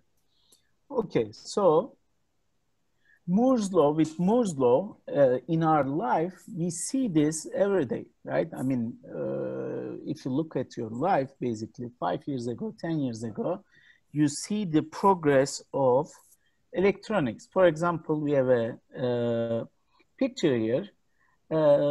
Osborne Executive, the big computer here, was the first mobile computer. It was done in 1982. It has a 4 megahertz CPU, okay? And right next to it, we have an Apple iPhone, the first Apple iPhone, I guess, 2007. It has a 412 megahertz CPU. The Executive, the mobile computer or laptop, if you wanna call that, is 100 times heavier, 500 times larger, and 10 times more expensive, okay? So basically in 25 years, the electronics was able to go from this huge mobile computer to an iPhone, which is 100 times faster, or 100 times faster, but you can hold it in your hand, basically. So this is the power of Moore's law. There's another law, okay? This is related to computers, okay? The first one was more related to chip production and chip design. This is related to computers. This is Bayes' law, and this predicts that every 10 years, there's a new computer class. So meaning that if you start from mainframes, mainframe is a huge computer that was built maybe 50, 60 years ago. I mean, the whole computer is inside a huge room, basically, okay? You can see it here, people sitting in front of the computer, and I don't have the specs, but if you look at it, if you have the specs, that's gonna be, most probably that has less processing power than your watch, for example, okay? Your Apple Watch or another watch basically may have more processing power. This computer that's basically inside a huge room, basically. And if you move on, okay, you go from mainframes to mini computers to workstations, okay, then we have PCs. I kind of lived the workstation and PC era. And then we moved to laptops, people are not tablets, right? So we moved from laptops to tablets and phones, basically, smartphones. Now, your tablet or your smartphone is your interface. Hocam sesiniz biraz cızırtı oldu. Şu anda düzeldi ama. Okay. So your phone, your tablet or your phone is your interface to a huge processing power, which we call it cloud now, cloud computing, right? Using your phone or tablet, you can connect to the cloud and do whatever you want, okay? All the processing power you need is in the cloud, and you just need an interface, basically a gateway to reach that. And your phone or your tablet is that gateway, basically, okay? So now that's where we are, basically. Okay, so if you look at the first general purpose computer, we talked about mainframes here. Mainframes used vacuum tubes, not transistors, but vacuum tubes, okay? So these are, I mean, old technology basically. As you can see, these are tubes in vacuum, basically, vacuum tubes, and they act like amplifiers, okay, or on-off switches, okay? The technology makes them to act like on-off switches, which you can use to generate ones and zeros, basically. So using vacuum tubes, they built this computer here, which is 30 meter by 2.4 meter by 1 meter dimensions, and it weighs 27 tons, basically, okay? So that's basically the granddad or grandfather of our current computers or tablets, basically. Okay, let's move forward 100 years later from vacuum tubes. Now we came to transistors, okay? So this is human hair, okay? And human hair is about 80 micrometers, okay? And on the right-hand side, we have one of the most modern technologies, okay? This is one of the most recent technologies, 10 nanometer transistor, okay? So 10 nanometer is, or 1 micrometer is 1,000 nanometers, okay? In 1 micrometer, you have 110 nanometers. So in this human hair, in the width of human hair, basically you can have 8,000 transistors, okay? You can put 8,000 transistors right next to each other within the width of a human hair, basically, okay? So that's where the technology is right now. And this is powerful because now we can use these tiny transistors to build very powerful chips, very powerful processors, basically. So as transistors get smaller, the computing power increases, basically. So what's a transistor? A transistor is a semiconductor used as a switch or amplifier. So basically, a transistor does the same job as a vacuum tube, but it's tiny. It's tiny, basically. It's 10 nanometers, okay? So on the left-hand side, we see a wafer, okay? We call this a wafer. A wafer is most famously, it's made of silicon, okay? There are other ways to make wafers, but the most famous is silicon, basically. So we use silicon to build these wafers, okay? These CD-type components, and on them, you can print the chips. See, right next to each other, on each of these wafers, we have many, many chips, okay? They are replicas of each other, and we built many, many chips on a wafer, and we dice them, we cut them into individual chips, and we package them. So on the right-hand side here, you can see the chip in a package, basically, okay? So this is how we use the transistors to make the chips, okay? So how do we make wafers? So it all comes from sand, basically. Sand has silicon, right? Sand is silicon dioxide. So if you can extract silicon from sand, you can use that to build these huge silicon rods. Okay, this is a silicon rod in number 2. Then we slice them to generate wafers. So these are very narrow silicon discs, basically, and we process those silicon discs to make chips, basically. Okay, so in multiple steps, we are showing 9 steps here. So you start from sand to you start from sand and go all the way to a chip, basically, an Intel chip or any other chip, basically. Okay, that's how we make the chips.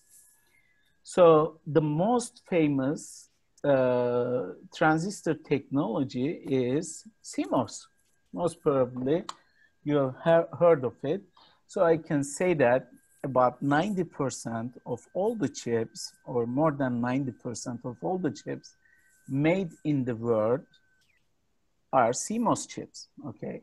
It's because CMOS is very widely available, and it's very easy to combine analog circuits with digital circuits in a CMOS process, basically. So that enables us to build systems, whole systems that has processors and radios, for example, communication tools, okay, and combine them, put them in the same chip, basically. So it enables integration. Basically, we can put more and more stuff into a single chip, and as we can do this, your devices are gonna get smaller and smaller, because instead of using 10 chips, now you're only using one chip to do the same functionality, basically. So the electronics shrink because of this, basically.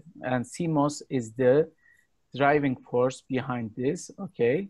And as I said, 90–95% of all the chips made in the world is CMOS based. Okay, so what do we do using CMOS or any other transistor? What do we do? So, for example, we can design radios. Think of radar, or your cell phone, or Wi-Fi hotspot, or Bluetooth headphone, any radio, any communication tool you can think of. It doesn't only have to be wireless. It can be wired radios as well, like your Ethernet, or your USB, or your mini display, okay? So you can build all of these links using transistors. So here we have a radio example, okay? In this, you have the analog or RF part, radio frequency, radio part on the left-hand side. And on the right-hand side, we have the digital part, which is the processor, controller, and everything else, okay? So this radio is all integrated. You have the radio and the processor, the digital processor, all together, basically. So this is an example that we built this, okay, when I was working in Qualcomm, okay? So this is a Wi-Fi radio, okay?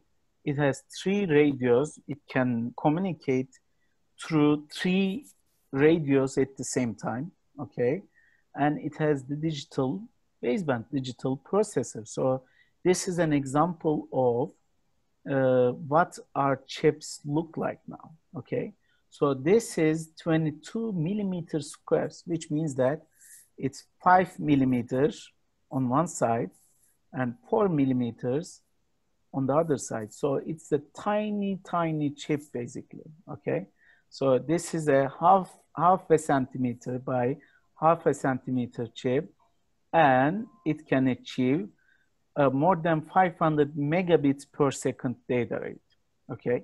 And it's all integrated, okay? So everything is in it. Basically, when you use this chip, pretty much you don't need anything else outside the chip, okay, to get it to work, okay? So this is the power of integration, and using this chip, basically in less than 2 seconds, you can send or receive a whole movie, okay? Think of a 2-hour movie. So this chip can send or receive it in 2 seconds, basically, in less than 2 seconds. Okay, so what else do we use the transistors for? Okay, energy harvesting and sustainability. Okay, so silicon technology is used in solar panels or for energy harvesting. Okay, so it may be in the minimum scale energy harvesting sensor nodes, which harvest microwatts, or it can be in the major scale, which is solar harvesting, for example. And this is this is being used more and more as we move forward. There are smart grid applications. We come up with smart ways to conserve or preserve our energy, okay? To minimize the use of energy in our homes, in our cars, in wherever, everywhere you can think of, basically, okay? So we use this technology, the transistor technology or electronics, to achieve this now. Then we can use them, this technology, to build tiny machines, okay? These are microelectromechanical systems, MEMS machines. As you can see here, these are tiny, tiny machines, okay? In the order of, I don't know, 100 micrometers, okay? Or half a millimeter, even less than that, 100 micrometers, basically. And we use these tiny machines to achieve many functions, okay? The most famous ones are sensing, actuation, okay? Gyroscope, we make gyroscope, accelerometers, okay? When you hold your phone up, okay? When you turn it, okay? Your phone knows it's turned around because of a gyroscope, okay? And that gyroscope is built using a MEMS machine, okay? So a gyroscope senses the orientation of the phone and knows that, okay, it's tilted now, okay? So these are all the applications we can use the MEMS machines with. Okay, then this is very famous now, okay? And it goes well with our school because Medipol is big in medical, okay, in health sciences, and biomedical solutions is the combination or harvesting of basically medical with engineering, okay? So we use our engineering knowledge to build medical solutions, okay? So we work very closely with doctors, okay, with medical doctors, and we talk to them about problems. We talk to them how to address the problems, and we come up with solutions for these problems, okay? So this is very important. So examples are hearing aids, okay? Pacemakers for your heart problems, okay? There is wireless colonoscopy, for example, rather than doing the old way painful colonoscopy. You can just take a pill, okay, which has a tiny camera in it, okay? As it goes through your digestive system, you can receive pictures from your digestive system, basically. So this is important. There's also wireless and disposable blood glucose analysis and infection detection, basically.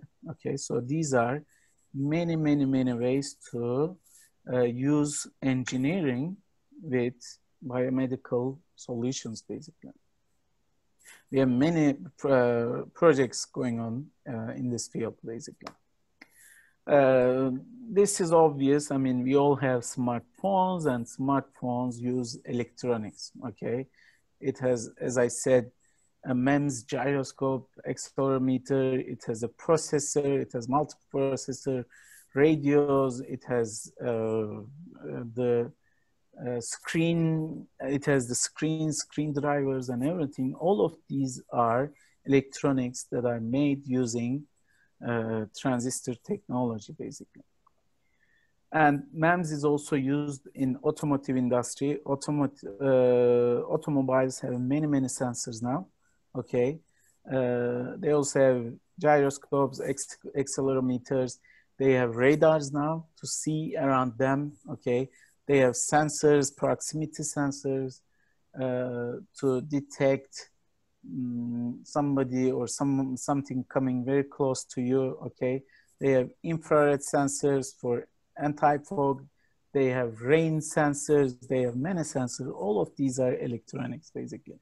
So nowadays, the cost of an automobile, okay, more than half of it comes from electronics rather than the engine and the outer body of the automobile, basically, okay? Half of the value in the automobile comes from electronics.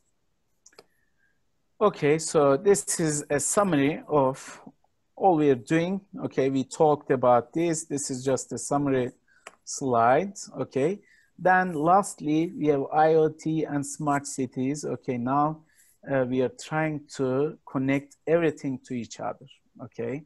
So wherever you walk into somewhere or wherever you do something, okay, whenever you use something, okay, we want that to be interconnected with everything so that we can gather data, and we use that data to analyze and find the optimal solutions for everything, okay?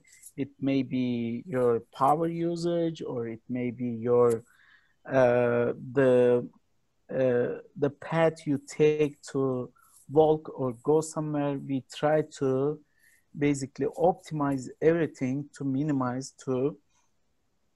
the energy usage and optimize the limited resources, basically, okay? And IoT and smart cities are used for this extensively.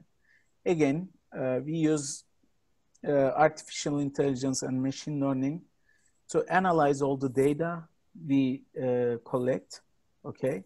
So there are terabytes of data. Every single day, we are generating terabytes and terabytes of data, and those data are used, it's processed, and it's used to do something with it, okay? To basically come up with solutions. For example, we monitor the health of an individual, keep gathering data to come up with the problems that individual has and come up with solutions. Okay, this is one solution. And we have many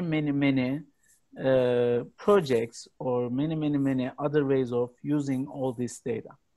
Okay, so what do I do? Now I'm gonna briefly talk about my projects, okay? So basically I design chips, okay? My field of interest or my field of research is designing chips, okay? So in Medipol, I have designed many chips, okay?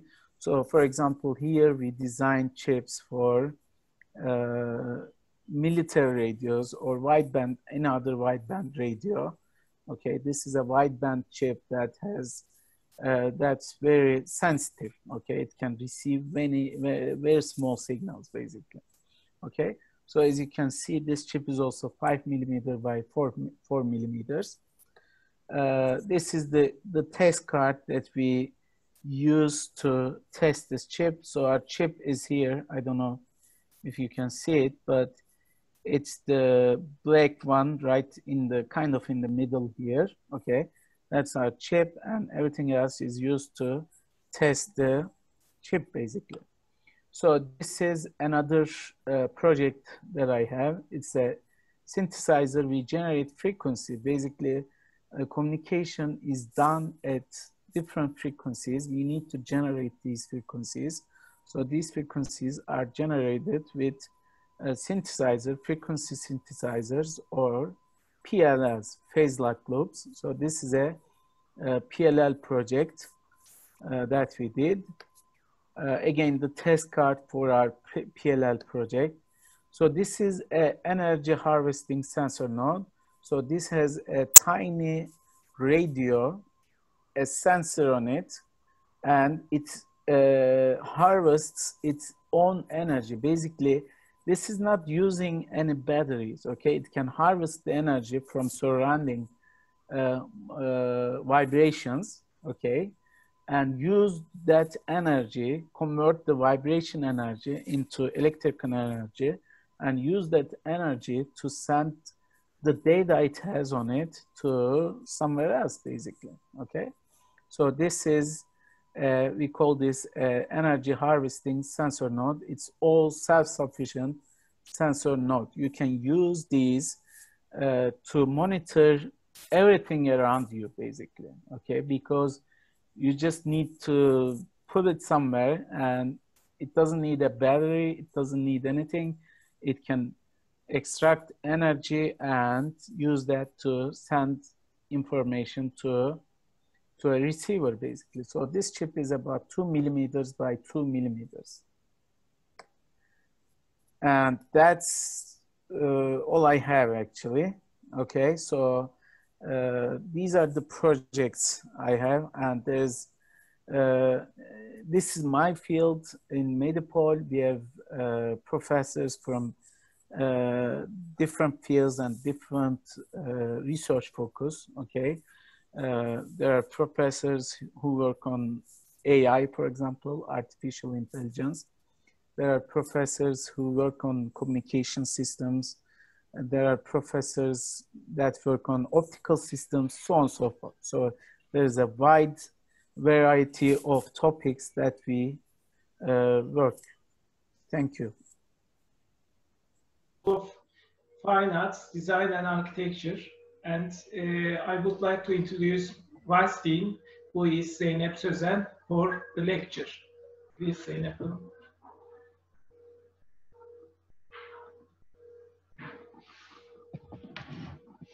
Good afternoon. I would like to talk a little bit about Istanbul Medipol University School of Fine Arts, Design and Architecture. For international students, we have actually departments that are in English. One is the Department of Architecture, and the other is the Department of Interior Architecture, which have sections in both Turkish and English. And a little bit about these departments. The Department of Architecture aims to educate architects and designers who can perceive design from a multidisciplinary perspective, who can comprehend and contribute to contemporary developments both at a national and international level, who can develop creative solutions, who have a solid knowledge of architectural practice, design, construction law, and project management, as well as sustainability. The curriculum is specifically designed as a novel, unique model that integrates architectural studio themes with technology, art, architectural history, and professional practice. And it creates a strong basis for professional life. This is also true of the interior department. All our programs are based on the philosophy of integration. So this is a unique program which aims to integrate education with studio themes who are prepared in advance to be integrated into the subjects and themes of technology, history of art, architecture, interior architecture, and professional practice. So this approach specifically allows the integration of the design process with technology, with building technology, historical processes, and professional practice, and the preparation of the students for a professional life. So this is a well thought out program, and a program which aims to develop digital competence in the early stages of architectural education. As you know, preparation for real professional life is dependent on the early acquisition of modern management techniques in the coordination and administration of human and material resources.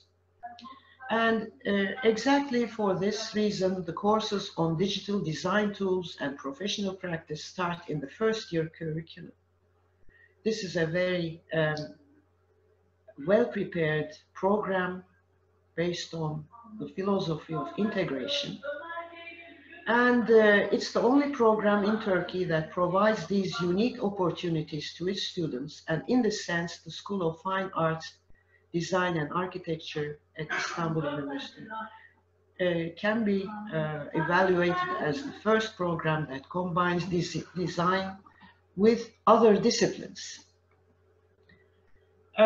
Basically, it's a competence-based model for curriculum development.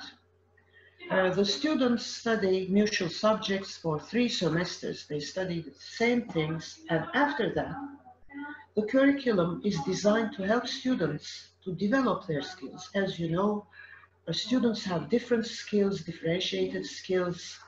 They can specialize in one of the areas, one of the specialization areas, through their elective courses.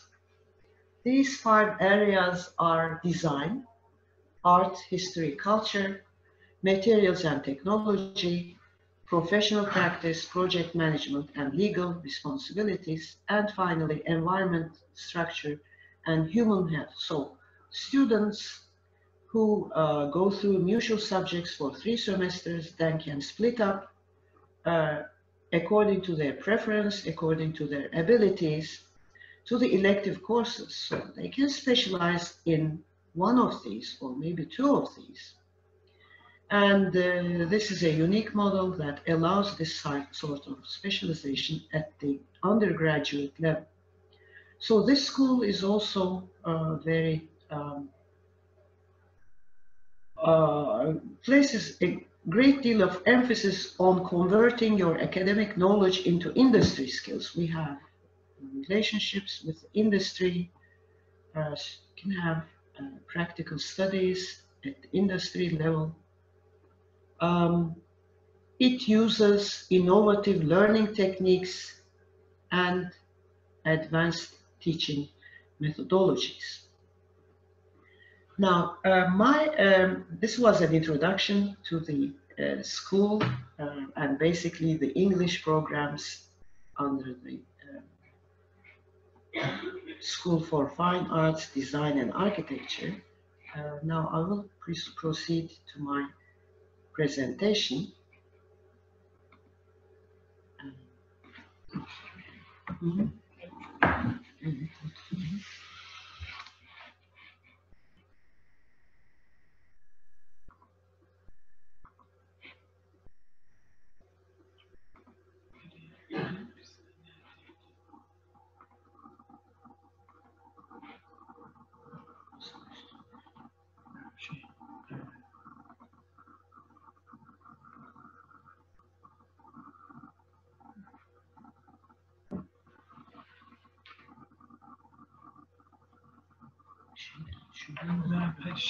Aşağı mı aldık acaba?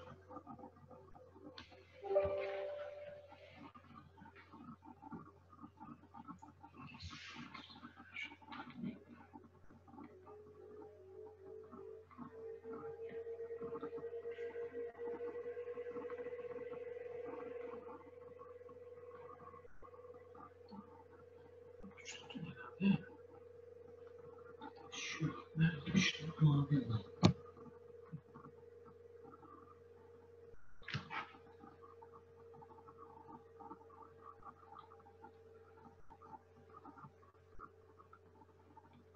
Şu değil.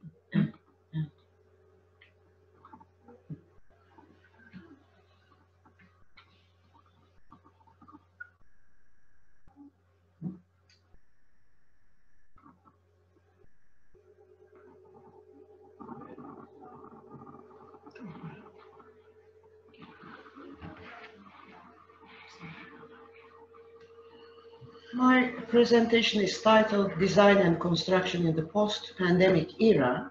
I think this is very important for our professions as designers and constructors. What will happen now? Because I'm sure that the pandemic has changed many things. And I want to start by a quotation from one of the very famous architects of the 20th century, because I think we are coming back to this sort of a principle. Mies van der Rohe in 1947 said, "Less is more." And there's a story behind why he said so.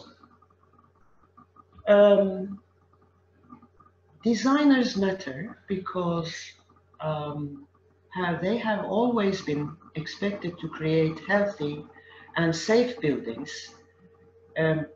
which comprise interior and exterior spaces as well as environments. This has been an expectation from the designers. And this is very important because there has always been a relationship between health and physical space. And we will see that although physical space, organization of the physical space was not the cause of this pandemic,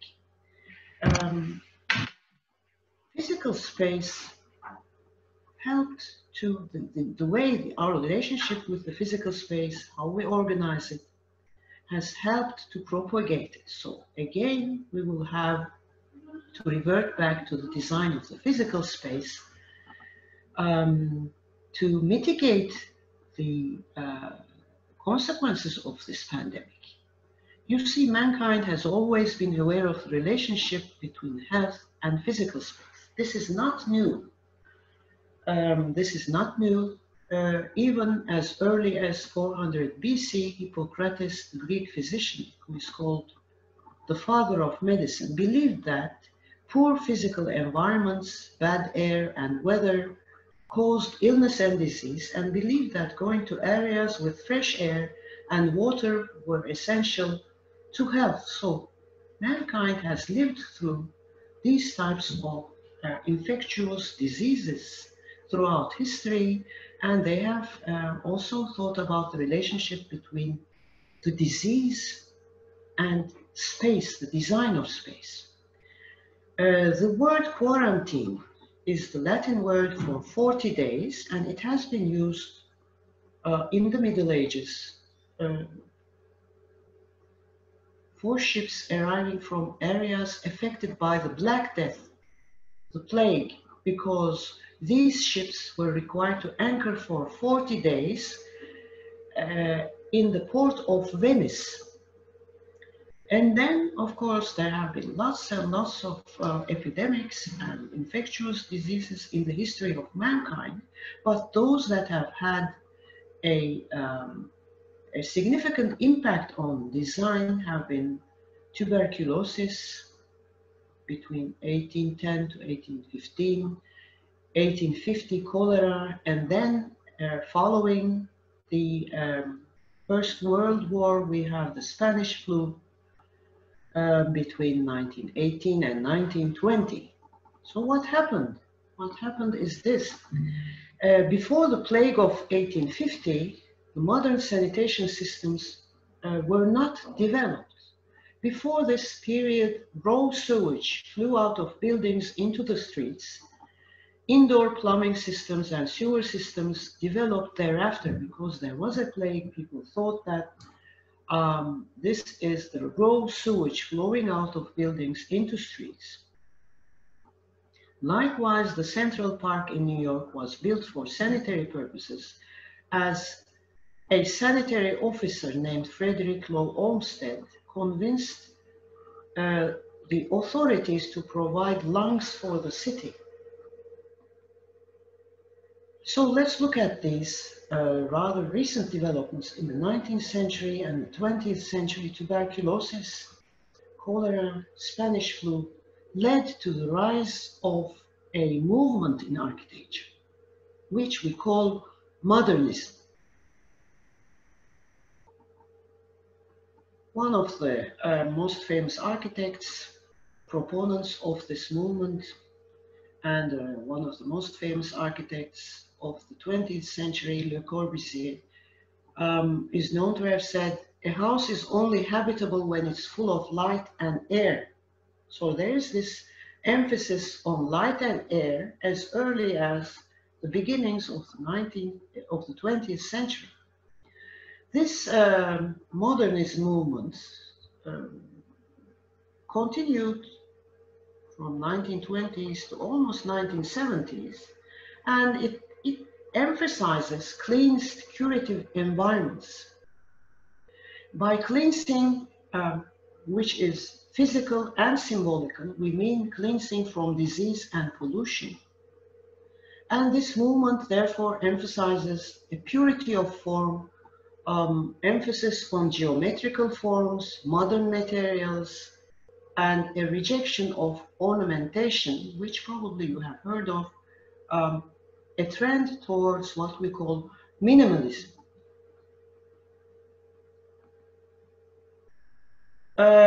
Here we have, this is very interesting, a book by Le Corbusier towards an architecture as early as 1923, where he's giving advice about how to organize the built environment. These are his words, let me read them out to you. He says, buy only practical furniture and never buy decorative pieces. If you want to see bad taste, go into the houses of the rich, put only a few pictures on your walls and none but good ones. Keep your odds and ends in drawers or cabinets. The gramophone or the pianola or wireless will give you exact interpretations of first-rate music, and you will avoid catching cold in the concert hall and the frenzy of the virtuoso. Demand ventilating panes to the window in every room. Teach your children that a house is only habitable when it is full of light and air, and when the walls and floors are clear, to keep your floors in order to eliminate heavy furniture and thick carpets.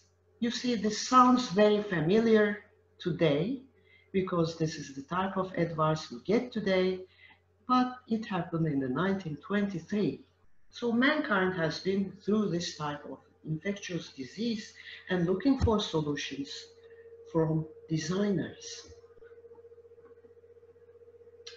Now this new pandemic, COVID-19, will also ask the designers to put emphasis on healthy environments. The pandemic has introduced new concerns about the way we design and construct. There will be new inventions. This will be providing us designers new opportunities for new inventions, as it has done before. Maybe new trends in architecture and interior architecture, new philosophies, practical solutions, and there will be new opportunities as the healthy buildings market. So the healthy building will be something that people will be asking about. People will be demanding healthy buildings. How will it be? We can only guess now, but these will happen probably. There will be implications. For instance, in the office, because of the principle of social distancing, there will be a density reduction in the office. There will not be so many people in the office. Maybe this is the end of the open office, a return back to the cubicles where people can work individually. Maybe not so quickly. There might be hybrid systems because people like to socialize, partly in the cubicles and partly socializing in a hybrid system. Probably there will be a redesign of vertical spaces. There will be screening entrances because you want to check if people entering your building have high fever. And in the office, probably there will be surfaces preventing virus transmission. A return of natural materials like wood, bamboo, oak, cork, copper, bronze, quartz, which are much healthier. There will be an emphasis on the outdoor space, fresh air, open air. In the office, you want to open your windows so you can get fresh air, and an emphasis on hygiene, no-touch faucets, no-touch doors, automatic doors, better ventilation systems, bipolar ionization, removing mold, viruses, bacteria, or voice-activated elevators you don't want to touch anywhere. Maybe smaller but more elevators in the building.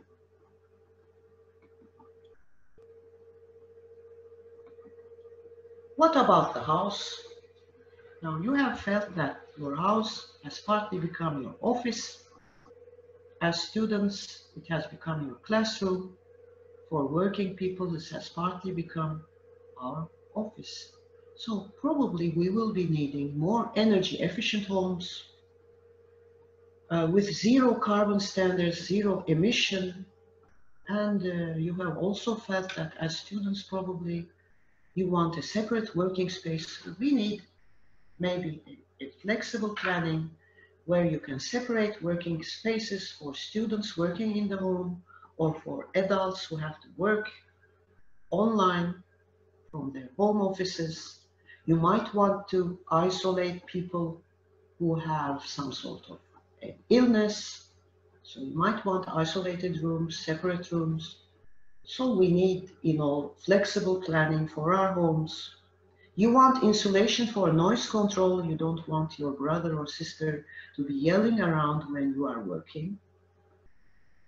More insulation, sound insulation, but you want also fresh air. You want open spaces. You want outside air, air hygiene. You want more circulation spaces. As in the office, you will be looking for antimicrobial surfaces.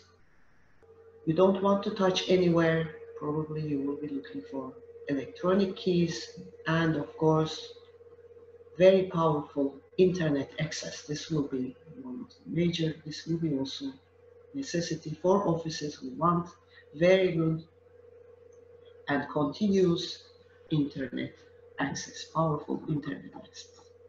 What about the interior design implications? As we said, probably we will be needing better air purifiers. We will be needing virus-resistant materials for flooring and surfaces. Usage of natural materials, as we said, in the general trends for design. A return to natural materials such as wood, bamboo, oak, cork, copper, bronze, quartz on faucets, door handles, cabinet knobs.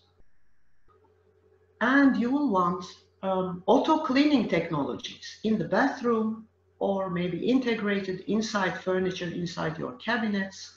You want cleaning technologies, ultraviolet lights, smart toilets that clean themselves and faucets that clean themselves. Maybe voice control for the technology in your home. Hygienic storage spaces will be more important today because you want to store whatever you buy in a more hygienic environment. And of course, access to the green by vertical gardens and greenery. So here we come back to what Ms. van der Rohe said, less is more, less will be more in terms of both architectural design and interior design. And of course, we come to the construction side of it. We design, but then we also construct. What will happen on the construction site? In order to reduce the density of workers or working people on the site, probably there will be more automation on the site. Support from drones, from robots. This is the subject of a special area which is called robotics in construction. This will be important. Construction work probably will be controlled remotely as we work online in our homes. Construction work can also be controlled remotely.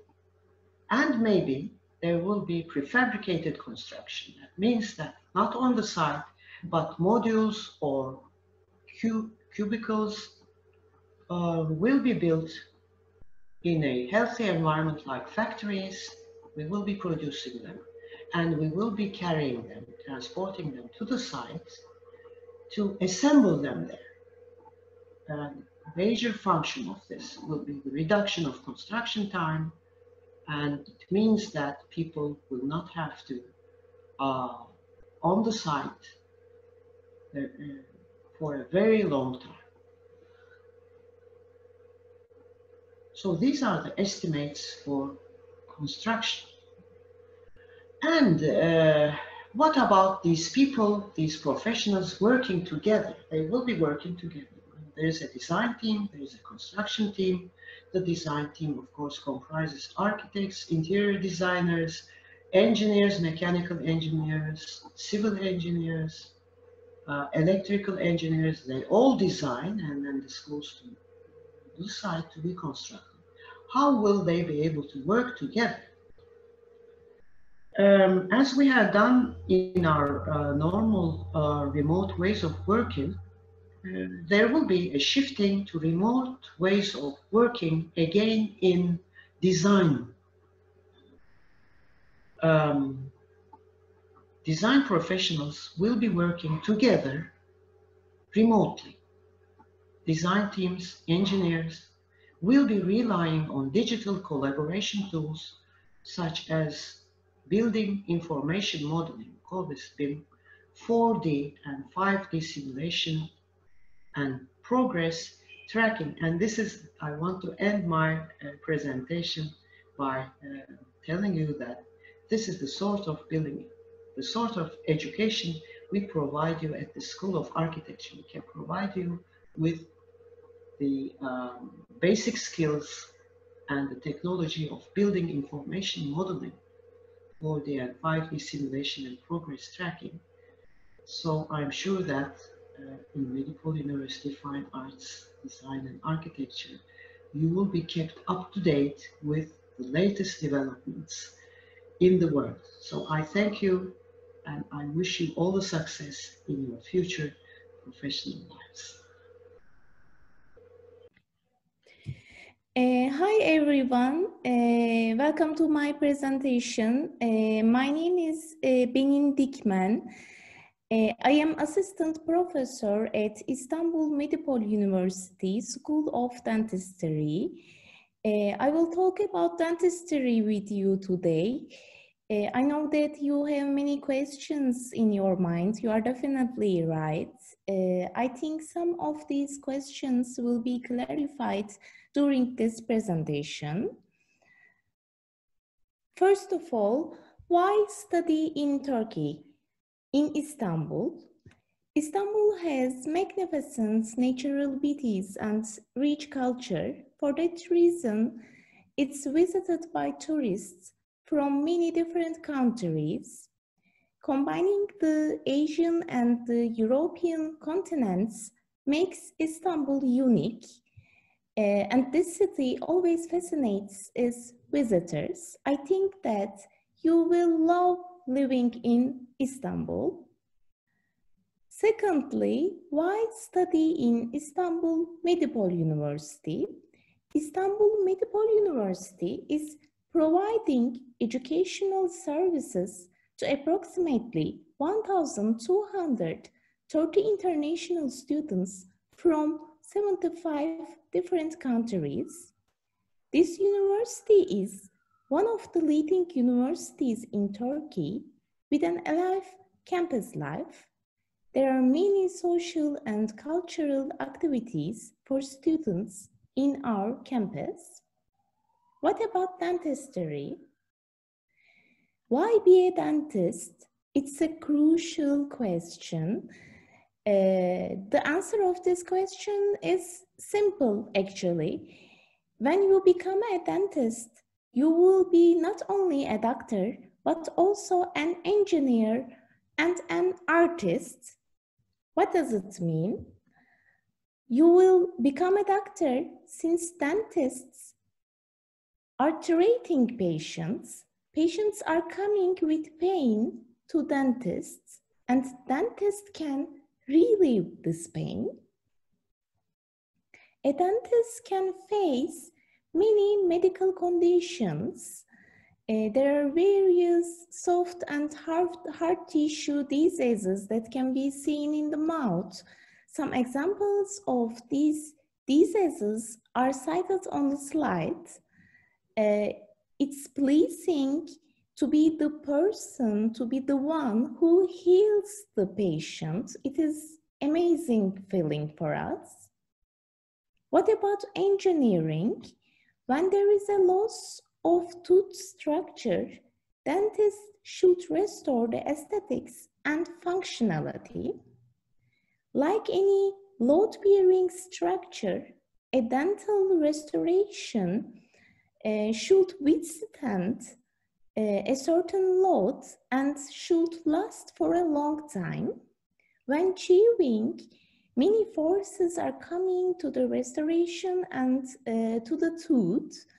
The dentist should think if the restoration can withstand these forces or not. According to the answer of this question, the dentist selects the type of the restorative material, or the dentist can change the treatment plan. For that reason, a dentist should think like an engineer during treatment plan. And lastly, a dentist should act like an artist during treatment, since aesthetics is very important for patients. When a dentist is making a dental restoration, this restoration should be similar to the natural tooth of the patient. Providing a natural tooth appearance with an artificial material is an art actually. Here are some examples of my treatments. The patient on the left side had many decays on their anterior teeth, on their front teeth. I cleaned the decays, I prepared the teeth, and after that I restored them with an aesthetic restorative material, with a composite material. You can see here the natural tooth appearance. The patient on the middle had broken anterior teeth. Here I didn't make any preparation, I didn't cut teeth, I didn't make any damage to teeth. I only added the restorative material, and the patient was very happy about the result of the treatment. The patient on the bottom was very unhappy with the color of his teeth. I applied tooth whitening to this patient, and the result was excellent. And the patient on the right side had a gap between two anterior, two front teeth, which is called diastema. I closed this diastema with an aesthetic restorative material without making any damage to the teeth of this patient. These patients started to smile again after the treatment. This was an amazing feeling for us. Dentistry is a difficult job. It's not easy, but to be the person who heals the patient, to be the person who relieves the pain of the patient, and to be the one who makes the patient smile again, these feelings are magnificent for us. And here is, I think, the most important question: why study dentistry in Istanbul Medipol University? The priority of Istanbul Medipol University School of Dentistry is to ensure a high level of education by providing the students with the most up-to-date information and technological development. The duration of education in School of Dentistry is 5 years, preceded by 1 year English teaching for those who fails proficiency exam. In the first 3 years, training is carried out on artificial patients. There are a total of 140 artificial patients in our simulation laboratory. Students can practice for various dental treatments on these models, and they can watch the demonstrations made by teachers through their monitors in their unit. Here is a picture of our simulation laboratory, which is one of the largest laboratories in Turkey. Here is a student who treats an artificial patient. What about teaching practices? Our curriculum provides students with opportunities to learn the fundamental principles significant to the entire body of dental knowledge. Students are expected to learn basic health sciences, get proficiency in clinical skills, and develop an understanding of professional and ethical principles, as well as reasoning and learning critical decision-making skills that will enable them to implement the dental knowledge base. In the last 2 years, students are treating real patients in our hospital under the supervision of experienced faculty members. The 4th and 5th year dental students perform both general dentistry and specialized procedures.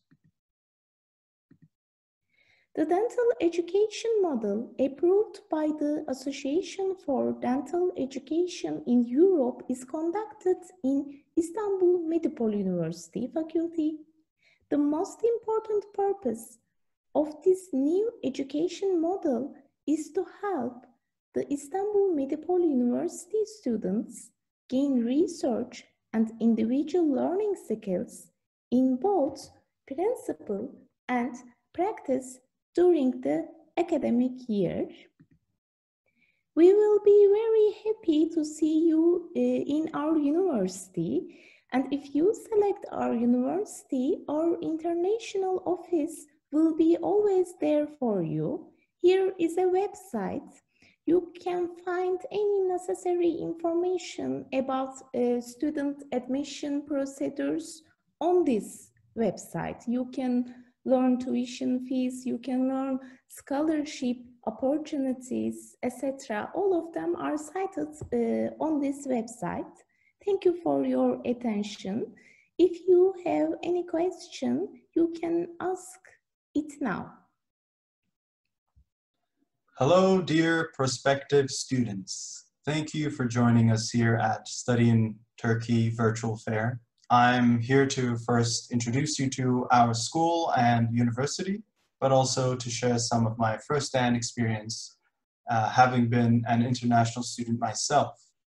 First of all, let me introduce myself. My name is DOİ. I am a research assistant in the Faculty of Communication at Istanbul Medipol University. I want to talk about what Istanbul and Medipol University can offer you. And Istanbul is one of the most amazing cities in the world. I say that having been to many amazing cities people usually talk about. And no matter what you study or what you want to do, you will, and I guarantee that, find it in this city. I'm sure you've looked it up on the internet or even been to Istanbul, but living here is just something else. And yes, that means it can sometimes get overwhelming for people from smaller cities, but once you get used to it, you will fall in love with it. During your studies here in Istanbul, try to explore the city both alone and with friends, and try to discover new things, as I'm sure you'll find something new every day. So, Istanbul Medipol University is located in the middle of our beautiful city on the Anatolian side, overlooking the European side, on top of a hill and next to the second of the 3 bridges that connect both sides. That means it is easy getting to where you want to be. If the traffic is too much, and it might be, you can sometimes take the ferry across or take the bus to the subway and train lines with ease. Faculty of Communication is located on the Southern Campus in a huge building with many possibilities for the future. We have 5 different programs: journalism, media and visual arts, new media and communication, radio, television, and cinema, and public relations and advertisement, which is available in both Turkish and in English. Our faculty is unique because none of the programs are isolated. They are all located in the same building and share many core classes required for education and communications. Another great thing about our faculty is that we have a media center dedicated to all aspects of communication that is open to all our students in all the programs.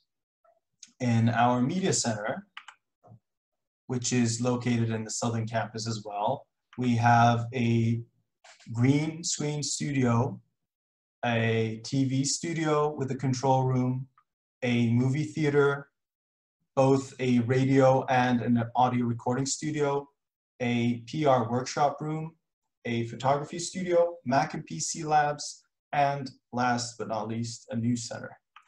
It is also possible to work in the media center as an intern student, managing and lending all of the various production equipment we have for students to help with their class projects. It is essential to know that all the programs in the Faculty of Communication work together, and all of our students can learn about all aspects of communication and audio-visual arts by practicing doing on-hand stuff. Before sharing my experience as an international student, I want you to watch this little clip of our faculty so that you can see better.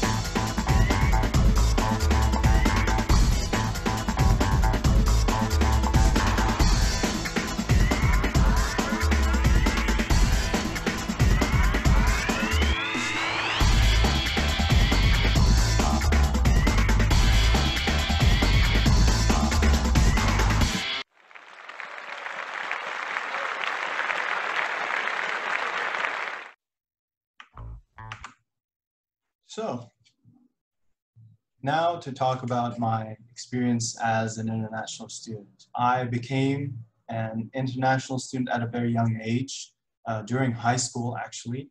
I went to a country where I'd never been before and lived with a family I'd never met before until graduation from high school.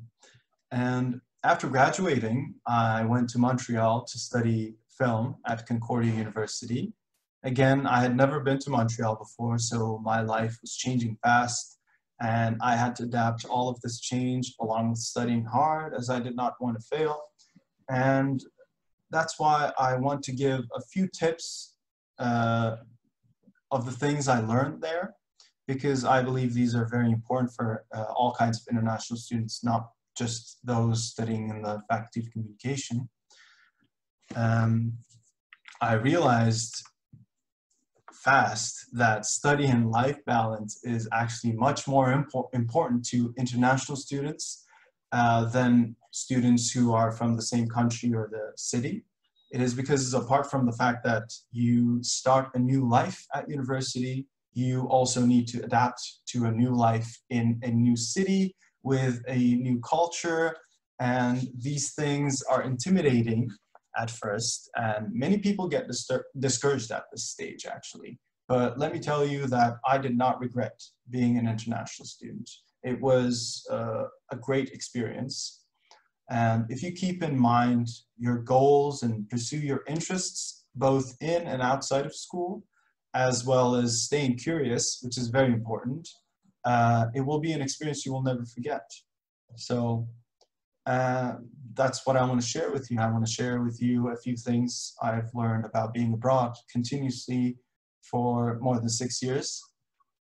So let us start with the new country, new city, new culture part of the journey. The important thing to keep in mind is being open-minded and gather new friends to not have homesickness. This is actually very common in international students, and many people get scared about it beforehand. And it does happen to some people, and it might actually happen to everyone to some extent. But like I said, if you keep an open mind and pursue your interests and do not forget your goals, that homesickness will go away once you go home for a vacation or at the winter break or at the summer break. And being homesick is not a given if you try new things and be open about adapting to the city and to the country, of course. When I first found myself in a country with no friends, I quickly prepared myself a schedule. I did not try to force anything to happen because I knew that that wouldn't work from people's experiences that came before me. I made a schedule that included studying and a leisure time. That free time is crucial, actually. Many people skip that step as well. Sometimes they get too crammed up in their studies and forget that they should actually enjoy their free time, especially when you're out of your country, when you're abroad. I decided to study systematically when I came home from class. This way I did not need to cram all night to get an essay ready for the morning. My weekends were dedicated to cleaning and organizing my room, having a good breakfast on both days of the weekend, and going at least once on the weekend. That's actually very good for you, even if you don't want to do anything. Once you get the discipline correctly, then you will not find that you're homesick. I usually went out to see films, as I love films, but you can do whatever you like as long as it is time away from your studies or worries. I am a musician, so I joined an orchestra. That meant 2 days out of the week were spent in practice. I also included my practice hours on my daily schedule, so I, organized myself accordingly. I also met a few people who wanted to make films like me, so we started working together on our projects to make films. I also worked on other people's projects so that I was, building a portfolio without even trying, because it just happened naturally, which is also good. All the other free time was left for me to read and learn new things and just hang out with friends. And this way I always had something to do, but not in a way that everything felt stressful. I was entirely busy in a way that I had no time to be homesick. Of course, this varies from person to person, and you might find that a different approach would suit you better. But the important thing here is to keep yourself occupied with things that interest you in both your studies and your free time. So it's important to select these correctly according to your own character, on your own needs and interests. It is also essential to learn the language of the country you're in, and this will not help with keeping, this will not only help with keeping homesickness at bay, it will also be beneficial for you as you gain another language. And a new language means a new mindset, new resources, and valuable conversations with people you otherwise would not have been able to communicate with, right? And the most important thing about learning the language is because you feel your day-to-day activities will be easier for you. Going to the market, sightseeing around the city, and so on, having new friends, And what better way is there to learn a language in the country that it is spoken in? It's actually very easy. You don't even realize once you have friends that speak that language all the time around you. And it's called immersion. You should immerse yourself in the culture. And that way you will have a better experience in general. And next up, I want to tell you about my experiences as a student, as a film student.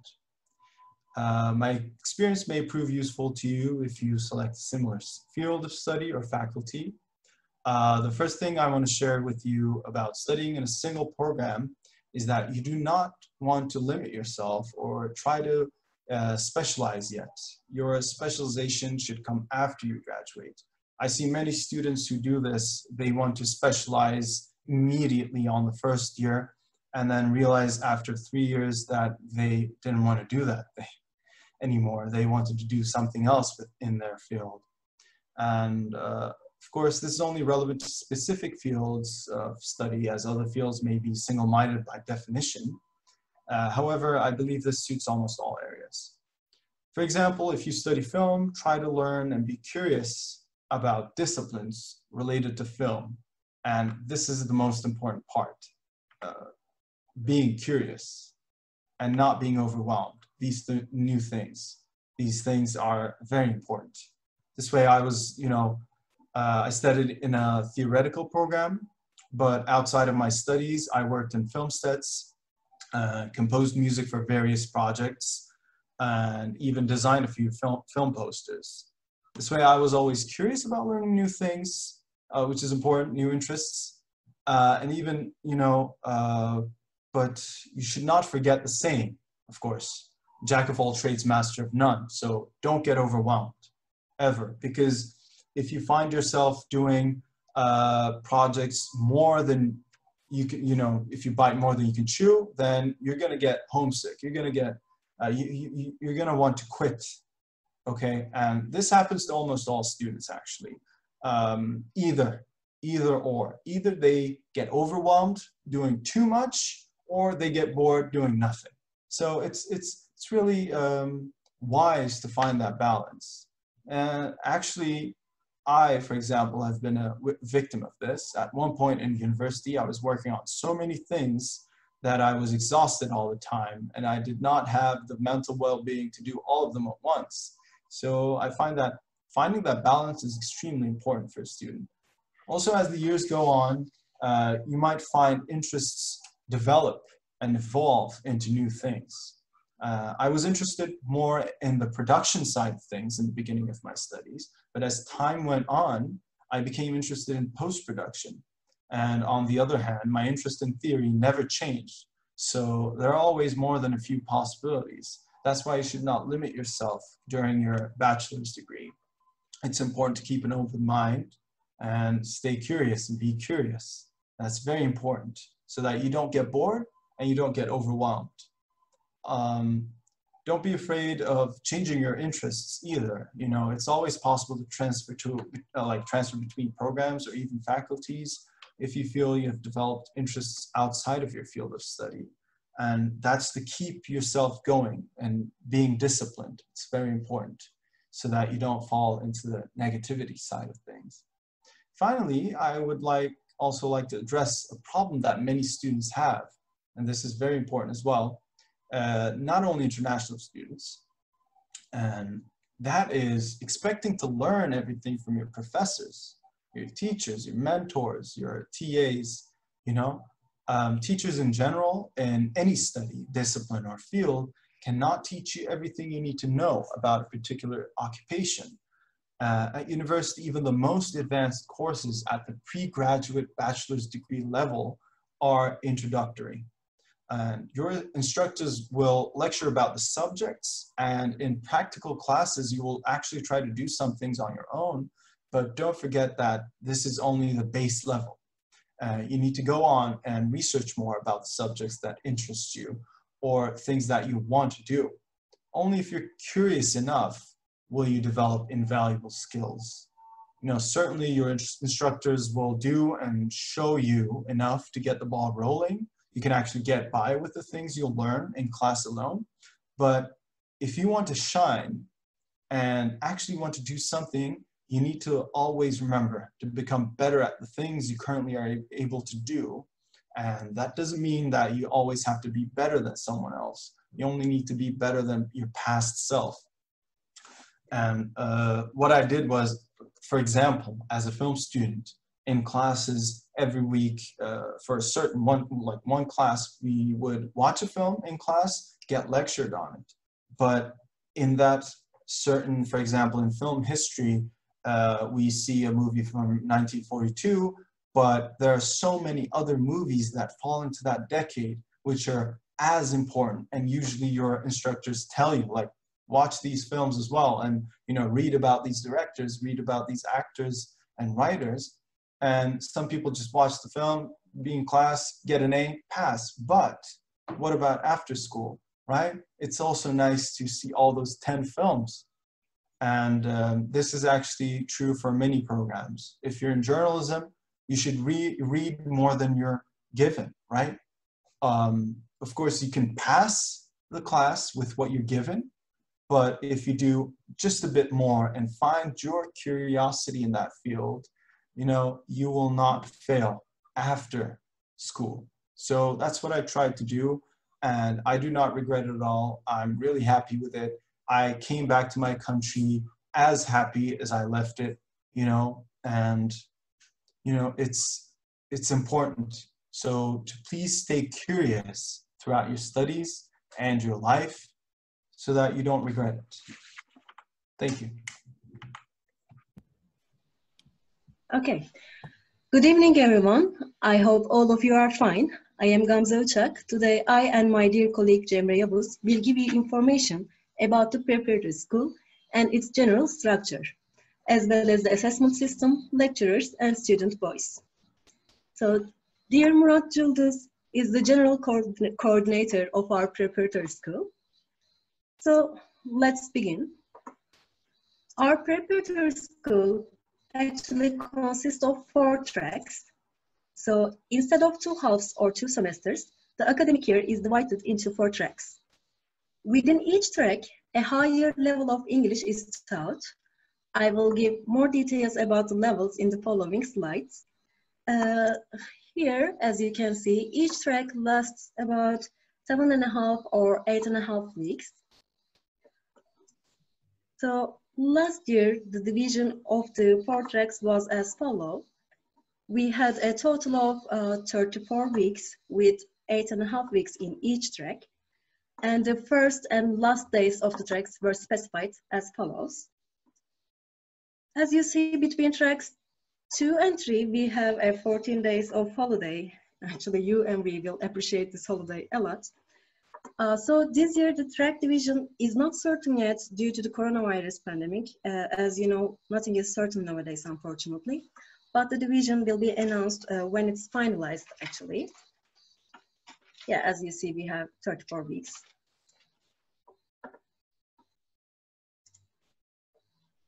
Okay, as I said, each track, a higher level of English is taught. So this is our level-based system. So what do we do? Basically, at the beginning of the academic year, students take proficiency exam.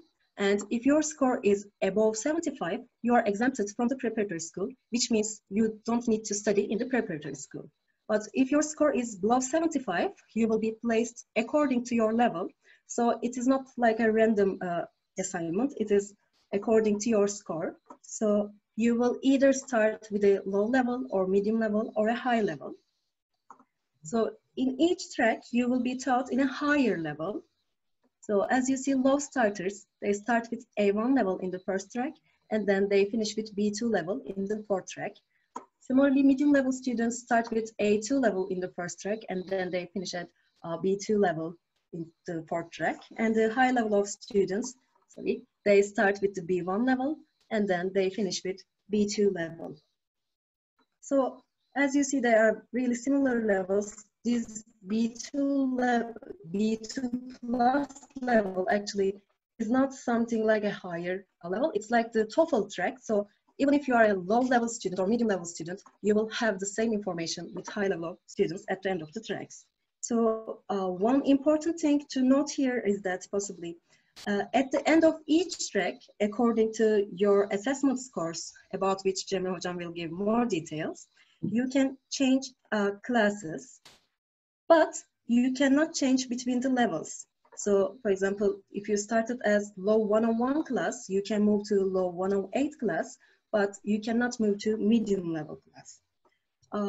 So if you started with low level, you will finish and continue and finish with low level, or if you started with the medium level, you will continue and finish with the medium level.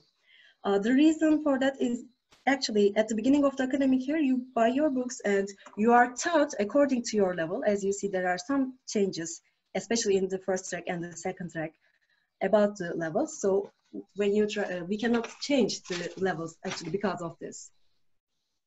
Another point is that you will not repeat the same level. Let's say, of course, we hope not, your scores are very low. You will continue with the next level nonetheless. So there is no chance to repeat the A1 level, or not a chance, but there is no luxury to repeat this level. So, okay, I guess this summarizes all I wanted to share. Now I will leave the floor to Cemre Hocam, and she will talk about the terminology, assessment lectures, and the student voice. So Cemre Hocam, the floor is yours. Thank you, Hocam. Can you please show me the details? Yes. Yeah, thank you very much. So this year we started ESP classes, and it stands for English for Specific Purposes, which means that actually we divide our prep school students according to their departments, so that they can practice the department-based terminology, department-based vocabulary, and department-based content topics before they go to the departments. So this is a great opportunity actually for the prep students, because you're going to be familiar with the content, topics, and the vocabulary before you start departments. Well, actually, basically, this means that if you're a psychology student, let's say, that means one day in every week, you're gonna learn about psychology-related topics and vocabulary, everything, with your psychology classmates, let's say. Yeah.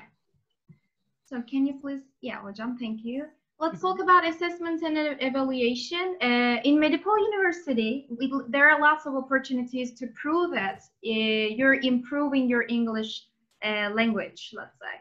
So we, as you can see on the screen right now, there's no one exam system in here. So which means that we have other assignments, other like projects, online homeworks, or homeworks from the books.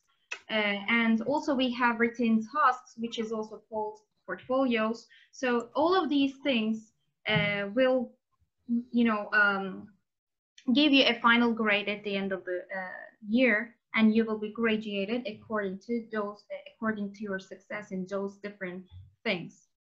So, Hocam, can you please go to the next slide? Because in here I will talk about the assessment system in detail. So at the top of the screen you can see teachers assessments, which is also called TA in short.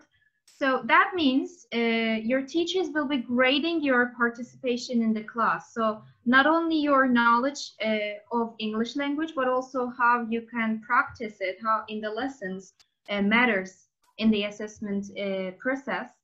So participation means that, like, if you participate in the discussion sections, if you practice speaking, if you ask questions, if you answer the questions during the lesson, this is called participation, and you will be graded according to your performance in that process. Also, mid-track, we have mid-track exam. So Gamze Hocam mentioned about it. The one track consists of like 7.5 or 8.5 weeks. So in the middle of each track, we have mid-track exam, which is also called MT. So it's basically a paper-based exam, which assess your grammar knowledge, vocabulary knowledge, reading skills, and writing skills. And at the end of each track, we have TAT, which is track achievement test. And it is the same thing actually with the mid-track exam. It is also paper-based, but it covers more topics, of course. So as I also mentioned earlier, we have projects. So in each track, we have a different project, but we try to follow some department-related topics in those projects so that you can be prepared enough before you go to your departments. Also, we have a written task, which makes your portfolio. In those portfolios, you're gonna practice writing some paragraphs, some essays, and then you will be graded according to your portfolio performance. And we have ESP classes. I talked about it earlier. It means English for specific purposes. So every week you actually come together with your department classmates, let's say, and then you practice department-related content in those classes. Of course, you will be assessed in those classes as well by ESP teachers. Also, we have vocabulary test, vocabulary exam, which is a separate exam actually. It's different from mid-track exam and track achievement exam. And in this ESP class, we have vocabulary tests so that we can assess your terminology knowledge, let's say. Hocam, can you please skip to the next one? Sure. Yeah, let's talk about, actually, this is one of the greatest topic that I like to mention because 2 years ago, our school was certified and accredited by Pearson, which means that our school was evaluated in terms of organizational structure, learning outcomes, assessments, and evaluation. Please, next one, Hocam. So what does accreditation mean for students? So that means our student will receive at the end of the year, our school will receive a certificate that proves that they have graduated from a quality assured school. So this certificate will also provide our students with more opportunities. Like you can show that your academic and professional qualifications, you have those qualifications. And also Pearson collaborates with more than 1,000 institutions, which means that you can use that certificate in those institutions as well because they accept your certificate. So I want to talk about the lectures at our school. This is a lovely photograph of our team.